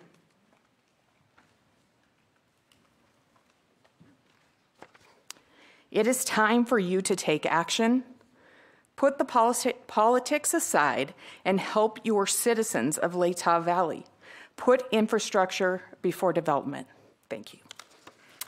Thank you, Molly, and for finishing right on time. I appreciate that. All right. Mr. Neff here, Russell, I think he's gone. Dave Brown Eagle, not seeing him. Joshua Awesome, are you here? Alfonso Calderon. Alfonso, come on back. And after that, as Ken Van Vorks, I think, and then Drea Giardo. President and honorable council members, thank you for this time. God, I feel like such a burden. Really, I'm coming to you tonight because I'm planning on retiring and moving here. Okay. I came here the first time in '74 for the World's Fair, and I just fell in love with the water. I just, coming from, I live in West Covina, California, and just, I'd never seen so much water. My family would say, quit staring at it, Then friends moved up in 2000 and showed me that house where Benny and June was shot. You don't want to live in Peaceful Valley. I should have bought that house, not realizing. And I figured, okay, when I retire, I'll come here. Little did I know, 20 years later, well, nothing is what it cost 20 years ago. So I am looking to think outside the box. If there's tiny homes, if I'm kind of interested in Cascade Mobile Home Park, I've been redeveloped 3 times in my life, and I'm not ready for that again. Is redevelopment an issue? Maybe it will be someday, But if there's anybody that could help as far as senior housing, I mean, I'm not looking for free, but I am looking for a deal or something. And I just spent some time with some cousins up near Deer Park. Oh, yeah. And to me, to drive 14 miles, to them, it was like, God, that's clear out of town. And I thought, this is nothing. I don't mind 14 miles. Though we are divided by miles and states, unhoused, fire, and water, it seems like it's always going to be an issue. So thank you, guys. I know it's completely different, but, I hope everyone figures it out. You guys have such good synergy. Thank you. All right. Thank you, Alfonso. Is Ken here, Van Works? Or I might be getting your name wrong, so please come down and introduce yourself. After that, Drea Gallardo, and then Jennifer Hicks. Oh, and who are you? Sorry, Joshua. Joshua's first. Come on. I didn't. Thanks for letting me know. Joshua, awesome. Hello. My name's Joshua. I've been living in the Grandview neighborhood as a homeowner for about 11 years now. A few concerns that I've experienced since I got here, especially with what is being brought up to our attention with this construction, is the first issue is the destruction of the wetlands at the end of 21st Street. So I have spent many hours wandering through the woods. They're just gorgeous. There's so many trails. Most of these areas are what they are trying to build upon. But we had a wetland area which was approximately a full block length at the end of 21st. So many birds and animals use this wetland. And this year was the first year that I noticed it didn't exist. It's completely gone. So all the pussy willows and stuff that would be growing out of it, it's beyond my comprehension. At night we will listen to the frogs, and it just seems like all the magic of our neighborhood is getting destroyed. It's something beyond my. I didn't expect this to happen in my neighborhood.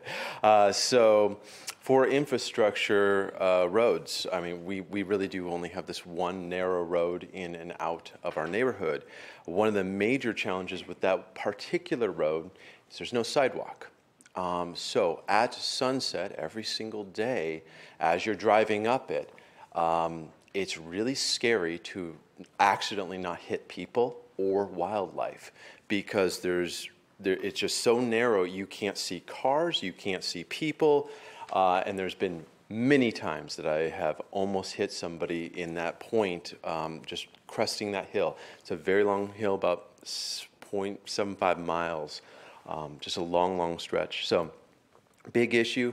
Another issue that I've experienced with the construction is that some of these developers wanted to build very, very small lot sizes. So a lot of home, maximizing what they got. And I remember on one of the plans, a few of the houses were on 5,000 square foot lots, which is very small, especially for our neighborhood. My property, I think, is 13,000. So just much, much smaller. It just doesn't make any sense. They were describing they were going to use dynamite for basically flattening the top of the mountain behind my house. All kinds of issues with that. I have a feeling that might have been a cause of why we don't have wetlands on the other end.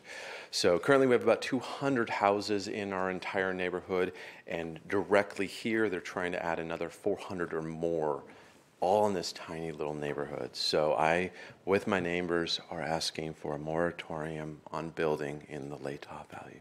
Thank you. Thank you, Joshua. All right, Ken. And after Ken is Drea and then Jennifer. Councilman Beggs, thank you, and council. My name is Ken Van Voris. I live at 1923 South Audubon Court in the Grandview neighborhood. These folks have talked a lot about the infrastructure, and that's where I'm really concerned. With that said, the one thing that hasn't been pointed out is that we live next to 95 and I-90 and a major rail line that transports a lot of things that we're not sure is there. We know whether it's oil, coal, and whatever else they're transporting across this country. We're within, this whole neighborhood and these developments are within 1 mile of that rail line. Should there be an accident, this infrastructure parts and pieces that you're talking about is very challenging. It really is a problem. It's pinch points. There's 3 of them in the Grandview neighborhood. I'm sure there's many others in the other neighborhoods as well. So I really encourage you to take a look at this. I appreciate the council that has come up and taken a walk and done the tours. It is a real concern. It's a concern for our families. It's a concern for our neighbors, and we can do a better job. We really can. So I ask you to take a look at this. I really encourage you to consider this, because the sad thing is a development happened, let's say 15 years ago when we first built our home up there. That development today is still, I call it the open pit mine. The Canyon Bluffs is a travesty to the West Plains. They devastated the landscape, and now it's blank and it's just vacant. We call it the land of the lost. You can go down there and just wander around.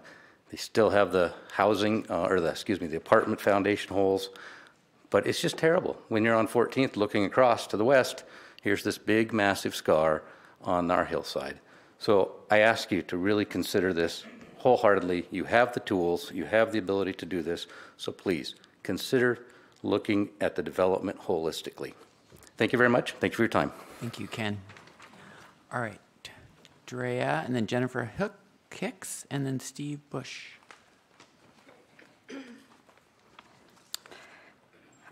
Good evening. I am Andrea Gallardo. I'm the co-founder of MAC Movement. Many of you might have seen us out there doing free food with a side of free speech. We're out here every Monday trying to make it a comfortable environment for people to come and speak and use their freedom of speech.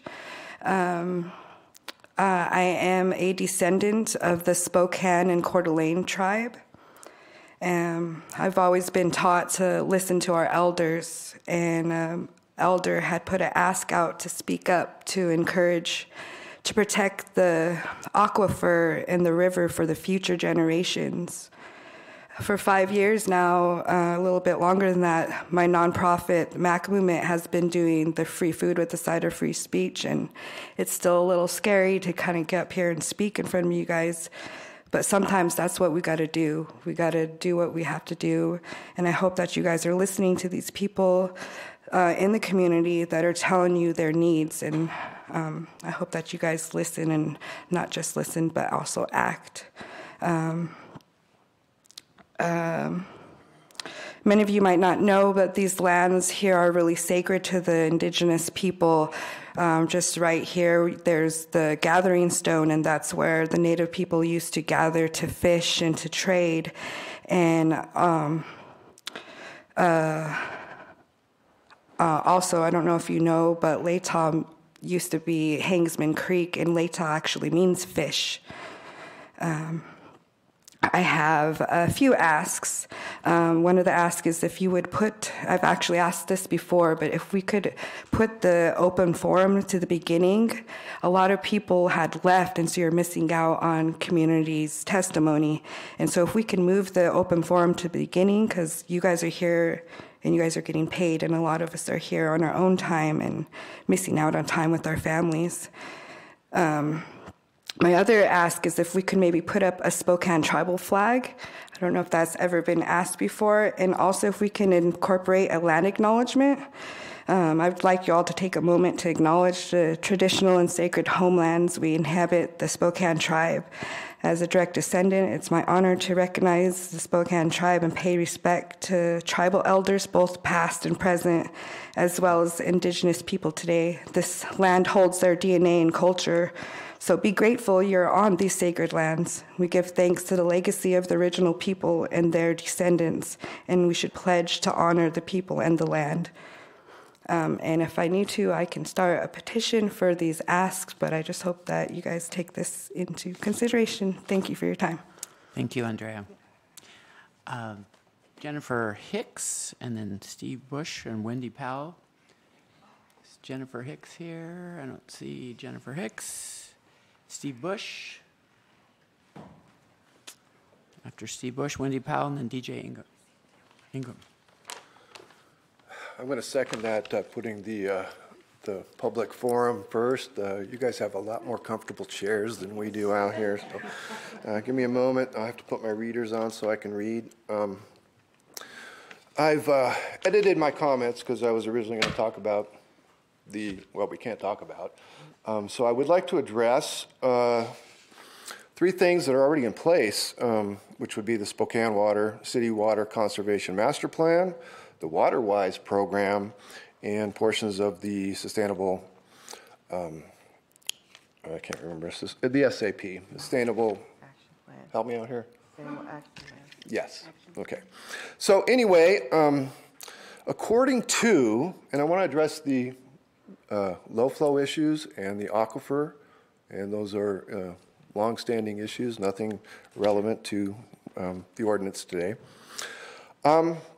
According to the Spokane Valley Rathdrum Prairie Aquifer Atlas, the Spokane Valley Rathdrum Prairie Bi-State Aquifer Study, the Spokane Aquifer Joint Board Studies, low flows in the Spokane River are directly related to the hydrology of Lake Coeur d'Alene. The Spokane River's gaining and losing reaches in relation to the aquifer itself, as well as flow controls at the Post Falls Dam. The council and other members of our community like to compare Spokane's water use to other regions. For the record, Spokane is not Las Vegas, and the council has no valid reason to insist that we reduce our water by 25%, which is in these other plans. The SVRP is currently and has remained at or above historic levels. It's recharged at a rate of nearly 1 billion gallons a day. Go look at the river outside the door here. The aquifer contains 10 trillion gallons of water. The Spokane region does not have now, nor will ever have, a water shortage.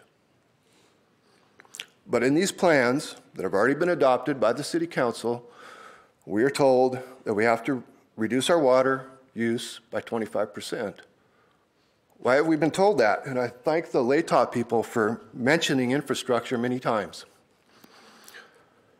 It is the responsibility of the council to ensure that Spokane has the infrastructure we need to sustain growth and to provide water to the residents.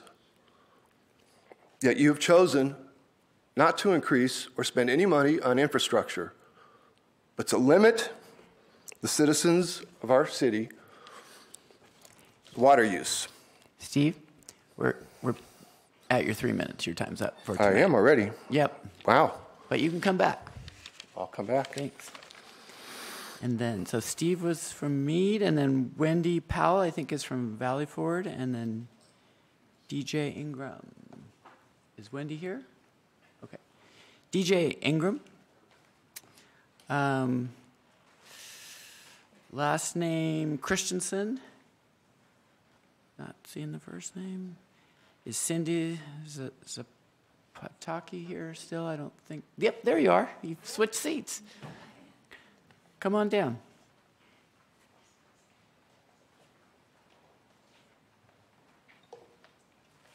So I understand I can talk about 2 different subjects here in one night? Yeah, so you can, at open forum, you can talk about anything that wasn't on our legislative agenda. Okay. I came to talk about the mayor's veto, and we were told we could not speak at that time. Yeah, so you can't talk about that tonight. You can come any other night and talk about the mayor's veto, but you can't talk about But why couldn't we talk during your consideration? Because we don't usually do that for veto overrides. And so we had a discussion and a vote on that earlier today. Oh, you agreed we couldn't speak, because I had emailed my representative Wilkerson and asked if we would be able to speak to the issue, and she emailed me that our voice would be heard. Well, I'm not sure when she emailed you, but in our briefing session, we had a vote, and we didn't have enough votes to have testimony on that. We don't usually do that. Okay, so I'll just take my testimony home, I guess. Okay, we'll come back another time. Thanks. And can I comment? And thank you for that. That was just decided today not to have testimony, not when I emailed you. I thought that was going to be the case. So my apologies for that. All right, next I have Gina McKenzie. Gina's still here? Gina's there? Okay.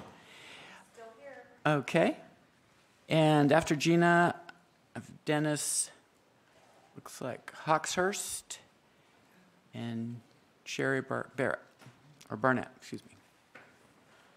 A good late evening to you, Mr. President, and council members. I appreciate the opportunity to speak as a citizen in the city.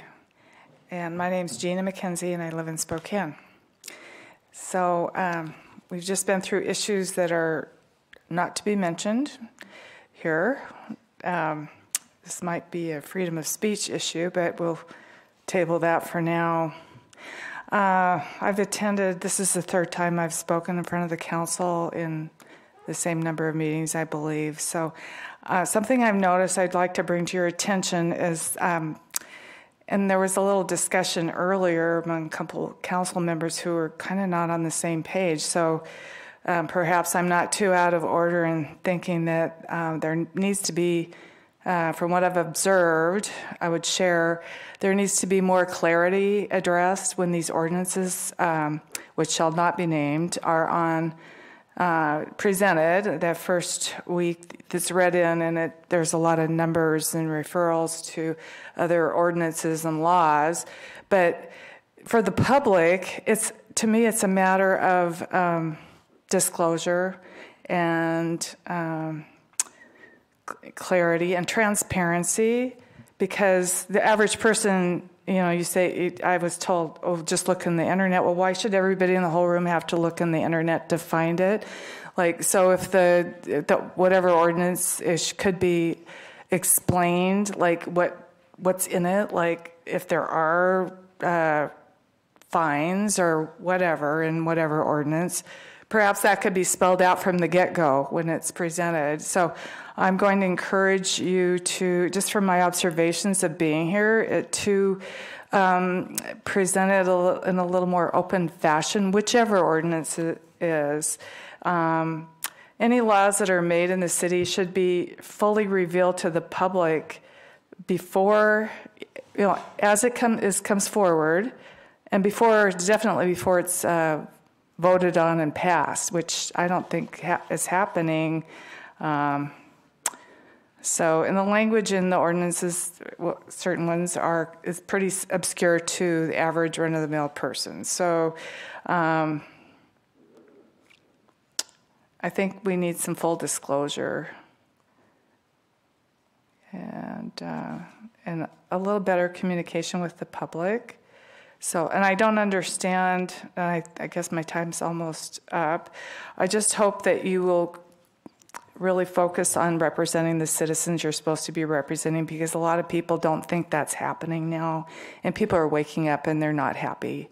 So I just wanted to let you know that not allowing public input it could be considered a freedom of speech issue. And your time's up. Gina, thank you. Okay, and I hope you'll represent the citizens. Thank you. Thank you, Gina. So before we have any more speakers, so we're at 9:30, which is when we end it, unless we extend it. We have about 13 people signed up. I don't know that they're all here. I don't know that they're all here. So I would move to extend. okay, so can we motion to extend for 15 minutes? If we go much longer than 15, some people have to get their car out of the garage before it closes. But is there a motion to extend for 15 minutes? I'll second for the 15-minute extension. Okay. All right. Any discussion? I'm wondering how many people actually haven't spoken who are here still. Can we see a show of hands? Yeah, Well- show of hands. Those who have. All right. Dennis is right here. Come on up, Dennis. Sherry is here. Shane Lindsley, are you here? Shane's here. Kim Schmidt. Is Kim Schmidt? Kim's there. Okay, well, you don't have to, I'm just asking people to raise their hands so we can see who's there. Is Curtis Graham here? Curtis is here. Bernard? Is there Bernard here? Looks like not Bernard. Valerie Coffey? Valerie's here. Catherine Corrick, are you here still? That's two people not. George Taylor? I don't see George. Alex Collier's still here. You can probably push me to next week. Okay. All right. Thanks. Guy Presley. Okay. And then Cynthia Schroeder. That's 5 people not. How about Dave M? Oh, Dave, still on the phone? Okay. All right. So we have 8 people, sounds like. Let's see if we can get done in 15 minutes. Okay. All right. Dennis, please introduce yourself so we get your last name right. I know those are quite clear. President, Councilman, rest of the council, I'm Dennis Hawkshurst. I'm a citizen at large here in Spokane. And what I would like to do is, I was a little late to the party with regard to the water conservation issue. So I came prepared to discuss that, but that's not what we were doing tonight. But what I would like to do is to give my time to a very important message from Steve Bush. So I would like to continue with his thought. It shouldn't take but a couple minutes. The city of Spokane has previously adopted water reduction strategy called the WaterWise program, which pays people to reduce water consumption and encourages residents to replace their lawns with gravel, artificial turf, or flammable materials such as bark and mulch. This type of lawn and water reduction strategy, already enacted, will increase the heat island effect around homes and businesses, resulting in increased energy consumption and additional expense for cooling during summer months. Raising water rates or instituting a tiered water rate disproportionately impacts lower income neighborhoods. Dried out or neglected lawns negatively impact home values while putting the entire community at an increased risk of fire. In closing, I would encourage the council to delve much more deeply into the facts about our amazing regional water supply and the natural, geologic, and hydrologic conditions that impact seasonal low flows in the Spokane River. Okay. Thank you, Dennis. And I'd like to close with saying to Councilman Cathcart, thank you for being the voice of reason. All right. Thank you. Sherry, come on up. And if you go faster than your 3 minutes, that makes it easier for everyone to get in. But thank you. It's so good to see you again. President Briggs and all members of the council, Sherry Barnett, and I live in Spokane. You all know that I love talking about de Tocqueville and also about, oh gosh, I skipped his name now, the guy, Solzhenitsyn. The one thing I didn't tell you about Solzhenitsyn is that originally Solzhenitsyn was a soldier in the Russian army. And Solzhenitsyn made the mistake, and he was highly honored. He served well. But one day he called Stalin the man with the mustache, and for that he was thrown into the Gulag.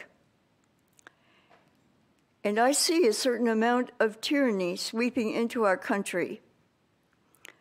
I'm not trying to put you guys on the spot here, but Bingle being singled out to be humiliated over a mask, and Matt Shea being called a terrorist, and everything he does being twisted and turned when he is truly a patriot. And the people from the January 6th, anyone who stands up for Trump, there is a tyranny in this country that is trying to persecute those people. And about the water, grass makes oxygen and uses CO2. And I used to work at the water district in Ramona, California. And it was at a time when they said we were putting gigantic fluorescent flags up for the ag users so that they would know when they could water because they might empty a tank and break a line. Anyway, within 1 year, roads were washed out, bridges washed out, the full lakes and rivers came back to life. I'm just saying we aren't at a total emergency. And I don't mean to be too harsh. Shalom. Thank you, Sherry. Shane Lindsley. And after Shane is Kim Schmidt. President Beggs, Council. Thank you for those that have come up to the Grandview Thorpe neighborhood. I'm with the Calvin. I'm pro moratorium. My grandchildren are 5th generation Spokanites. Okay, we've been here. We've seen a lot of change. I live up in the Grandview neighborhood. We own 3 homes up there. We've seen irresponsible development take place. It was one thing when it was fill Spokane and fill in the gaps. And my sister-in-law is the real estate broker for Douglas Properties, so I'm not against development. But one of the things that Douglas had to deal with when he built our neighborhood was it's on a massive blue basalt rock up there. And what's taken place is now Kelly Bishop is building a cul-de-sac, and CDB Builders comes in, and they're doing explosions, and 200 yards away, my house is rocking, my foundation is cracking from explosions taking place 200 yards away from my house. And since that's taken place, now the wetland that's at the end of my yard, I live at the end of 21st. I'm the last house on 21st, right at the city-county line before the city annexed the county line. And now they want to take what is a wetland that usually is 6 to 8 feet deep, that is now has no water in it because these guys have exploded the lining of the ground underneath the wetland that has been designated wetland by the city, and there's 4 different designations, and we're going to try to get it to the higher designation, which gives us a larger boundary, okay? But what's happened is now we have no water because they've cracked that substructure from the explosive work. Now they want to build 98 houses behind my house and do explosions and level the entire mountain and take out all the vegetation. Well, we're on a 200-plus-year-old game path that comes down the Spokane River from Canada, goes along the Little Spokane, comes up along the trail, goes through our neighborhood, and that's why Douglas built 10,000 square foot lots without fences, so that the moose and the animals could range through there out to the Palouse. And now we're gonna take that density when you guys weren't there, but they sold to Greenstone the property that was designated and donated as a green space. Now it's going to be designated down to 4,000 square foot lots. That's eliminating a nursery zone. We have mating bald eagles. It's a nursery for moose. It's all the animals up there. So I just implore you guys, not only are there all these safety issues, and the fire chief has blocked any development because of this for years, for decades, to please come up and walk it like some of the other council members, and you'll see how preposterous it is. In the wintertime, the road, the trees fall in, and you can only drive 1 lane coming up 16th. And the 2 bridges going out, at least one of them's condemned. Shane, we're at the end of your time, but thank you so much for sharing that. Kim Schmidt. And after Kim, I can't remember if he's here or not. Curtis is here? Yeah. And after Curtis is Bernard. Hi, Kim. Good evening. I have some direct quotes to read for you. So, due to the unknown length of this ongoing riot, I had previously stopped using my body camera to preserve battery life. My camera was not recording and did not capture this unexpected incident that landed in our laps. New quote. I was operating and communicating tactics to combat large crowds, and my body-worn camera was not activated. New quote. Due to being in a heavy vest and helmet, I was not wearing a body camera. New quote. During the duration of my first contact and any other contact, my department-issued body camera was activated, recording audio and video. It should be noted that my body camera battery died later in the shift. New quote. No body-worn camera due to SWAT tactics. Sorry, I can't speak anymore today, apparently. It's past my bedtime. New quote. I was equipped with my own body-worn camera during the protest in the area of the Red Wagon, but then I suited up with my cart gear and vest and could not find a suitable place to keep my body camera with all my gear. I had it in my pocket for the rest of the night. New quote. See reports and videos by other officers. New quote. See other officers' reports for further. I was not equipped with a body camera, and it was a SWAT incident. These quotes are a very small sampling of quotes related to the use of body-worn cameras for a protest that was eventually declared a riot. The date of the incident was May 31st, 2020, just over 2 years ago. The BLM rallies in downtown Spokane. I've received what I estimate to be 150 police reports, a total of 345 pages related to the rally through a public records request. While I've yet to read each report in full, the trend of notating lack of body camera usage was evident early in the process of reviewing these reports. In Section 703 of the Spokane Police Department's manual, it outlines the use of body-worn cameras. It begins with saying, body cameras are a valuable tool for promoting transparency in law enforcement by recording citizen contacts with police officers. Okay, cool, sounds good. The last section outlines officers shall document in their police reports that they operated a body camera. In instances where no police report is written, officers shall indicate through the CAD, the computer automated dispatch system, that they operated a body camera. If officers are required to mention that their body cams were activated, shouldn't they also be required to mention that their body cameras were not activated? Because I saw numerous reports that had no mention of it whatsoever. I bring all this up because there seems to be a lot of wiggle room in the manual in its entirety. The manual is available online for public review. There is nothing in the manual which specifically states that certain teams, such as SWAT, do not have to activate their cameras. Therefore, what is preventing SWAT officers from activating their cameras? Do they require a different style of cam for ease of use and wear? Battery life also seems to be an ongoing issue. Thank you, Kim. More to come. All right. Curtis. Mr. Beggs and Council, thank you for hearing me this evening. It's the first time I've been involved in our local government, so bear with me if I skip around a little bit. Earlier this evening, I heard one of the council members say, many items on the plate of City Council need more thought, input, and planning. I don't think I could agree more. I also heard another council member mention regarding the Lilac Parade that we can just get businesses to pay or donate more.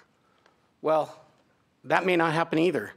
The guy from Pig Out, I don't know if he's considered the fact that gas has just crested $5 a gallon today. A lot of our families in this town, they're struggling putting gas in their car. I had a customer tell me that he had to decide between the grocery store and the gas station. And we're talking about just bringing more money in because? I don't get it. I don't get it. You guys, I think I might have witnessed the death of a couple of great events in our town today, and I hope not, but I think I might have. We talked about a budget to cover overtime for police for these special events that bring money into our city, but we're going to kill these events. I wonder who appointed the advisory group on equity. Curtis, I'm just going to, so one of the rules is we don't talk about items that were on the agenda. Oh, okay. So at today's meeting, no, I'm really glad you're here, but I'm just letting you know. Okay. So, yeah. We talked about stopping drag racing. Well, I'm a motorhead guy. I'm into cars. I drag raced and had sports cars after my street rod when I was a kid. The police were never going to stop us from drag racing. Now, maybe you'll push us off division or them off division because I don't drag race anymore. But you're never going to stop it. But we're going to put money into this. Hey. What about the problem with people down at the Maple Street Bridge having sex in front of everybody? Because an employee of mine saw that. But we don't have the resources to cover that. My truck was stolen 5 weeks ago. Thank God to an alert police officer who paid attention to his monitor, saw my truck, I got my truck back. But when I made the 911 call, I got told, we don't have the resources to do anything about it. Call Crime Check. The good news is I could have afforded a new truck, but what if that was my only truck? And what if I didn't have the ability to buy a new truck? So to me, the purpose of this council and the purpose of what we do in government should be to protect our people. Public safety should be the #1 concern. I don't get that. We talked about the Pride event earlier, and I have a lot of pride in our city. But I feel like this water issue could turn neighbors against neighbors. I also feel that Curtis, you keep listing everything that we talked about tonight. So sorry. Just reminding you. But are we going to be able to keep all of our parks and things open? Swimming pools. Are we going to be able to keep our children safe? Are we going to be able to keep?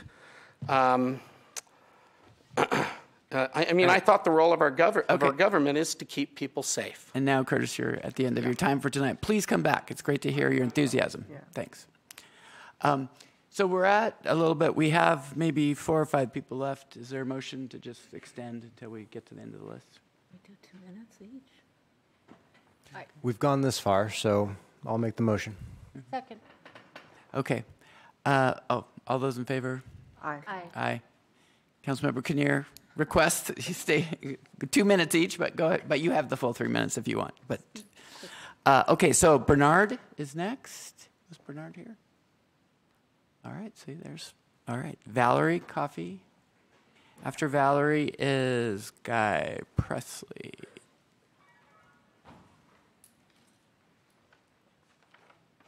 I'm back, and this is what I actually came to speak about today. Our city motto, near nature, near perfect, and for Grandview, Thorpe, and Latah, nearly gone. I grew up here. I'm a third-generation LC Tiger. My grandparents were Simchuk Sporting Goods, and you actually recognized my great-uncle here for being 40 years in your park service today. My father built my home in '77, and in 36 years, we've seen a lot of change. Now, I wrote a whole bunch of other things down, but I'm going to skip down to the bullet points with the Cal-V situation. First and foremost, Sunset Hill, with the highway being limited down to the single lane, as well as the turn that Joshua had mentioned earlier, is not adequate access for us in this neighborhood, especially if you turn around and actually cut off 195. For me personally, that is my basically only route into work, and if there is a fire or if that bridge ends up getting the work that it does truly need to get done, what happens to our access? I'd also like to just quickly note that we have almost zero services, not limited, but almost zero. No public transportation, no bike lanes, limited sidewalks. All our kids are bused to the South Hill. I was one of those kids. It's a long day for us. And again, with the fire access, there is one route in and one route out. So for an additional 1,000 homes, I don't really know how that's going to look if there truly is an emergency of some kind up there. I'd also like to make the point that these homes that are being proposed to be built are not for low to moderate income families by any means. All of these are looking like they're going to be $500,000 or higher, so they don't really satisfy the need that we continue to talk about here with housing. There's major issues, and ultimately, I think everybody here is asking for the moratorium really to get a comprehensive plan. We've needed one for many, many years. Now is the time, and I loved what the other gentleman said, that now is our opportunity to do better and to plan for the future and do right by our kids and our future generations. So the last thing that I just want to say here is please listen to your voters and those who love living here. I want our motto to mean as much to you as it does to me. And I'll leave you with this final thought. Our airport motto is GEG, planning for the future. So let's do that. Thank you, Valerie. All right, next is Guy Presley here. There's Guy. Greg, I'm sorry. My terrible handwriting. Yeah, welcome. Thank you, and I'm sorry it's so late, and I will talk very quickly and then let you go to sleep. I'm also from Cal. I'm from the Grandview area. I've lived there for 2 years and owned the house that I'm living in for almost 20 years. A lot of the discussion that I've had with certain government officials has to do with the government's own Growth Management Act, which says in a city you're supposed to infill. You're supposed to build it up the city as much so that we don't sprawl endlessly. Here's the problem. That blueprint was designed for flat cities in the Midwest where you could sprawl endlessly. We have huge geographical boundaries here. We have a creek that's very deep. We have basalt hills, which are very steep. We have erodible land all along there. There's reasons why that land was never developed in the past, and they were good reasons. Now we have developers who are willing to skirt some of those issues or try to make it better or try to develop. But the reason why there's no school over there and all those other things, the infrastructure that people are talking about, and the reason that the highway is squeezed up in Narrow Valley and the railroads are squeezed along a narrow hillside is because of the geography. It's limiting the growth. It should have limited the growth. So I think that you have to, if you're getting pressure from other legal advice that says we have to follow the mandate of the Growth Management Act, you have to say, You have to push back and say we cannot grow this way because of the geographical limitations of the west side. And I hope that you will consider this moratorium that we're all encouraging. Thank you. Thank you, Greg. Hey, Greg, did you used to work at Riverfront Park years ago? Maybe? In 1979.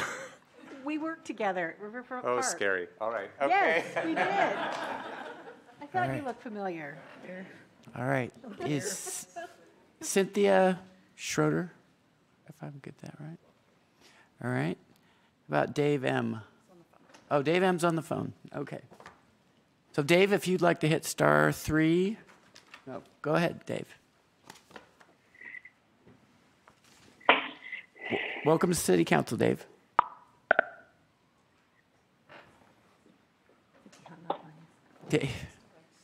Dave, can you hear us? Hello, can you hear me? We can hear you. Welcome to City Council. Well, every time, thank you. Every time you say, whatever, anyways, when I press *3, it wants to tell me in my ear that I've raised my hand and all that. So that takes some time before I can answer you. Okay. Hey, I want to congratulate the council on shutting us up tonight regarding the items on the agenda. I was also told that we would be allowed to speak, and then got an email that, oh, no, in a backroom deal, we decided to vote you out and shut you up. So that's disappointing. I guess if you don't want to hear it, you don't want to hear it. But I have a question regarding revenue, and that is, speaking with the water department, they are budgeted for so much money. They need so much revenue.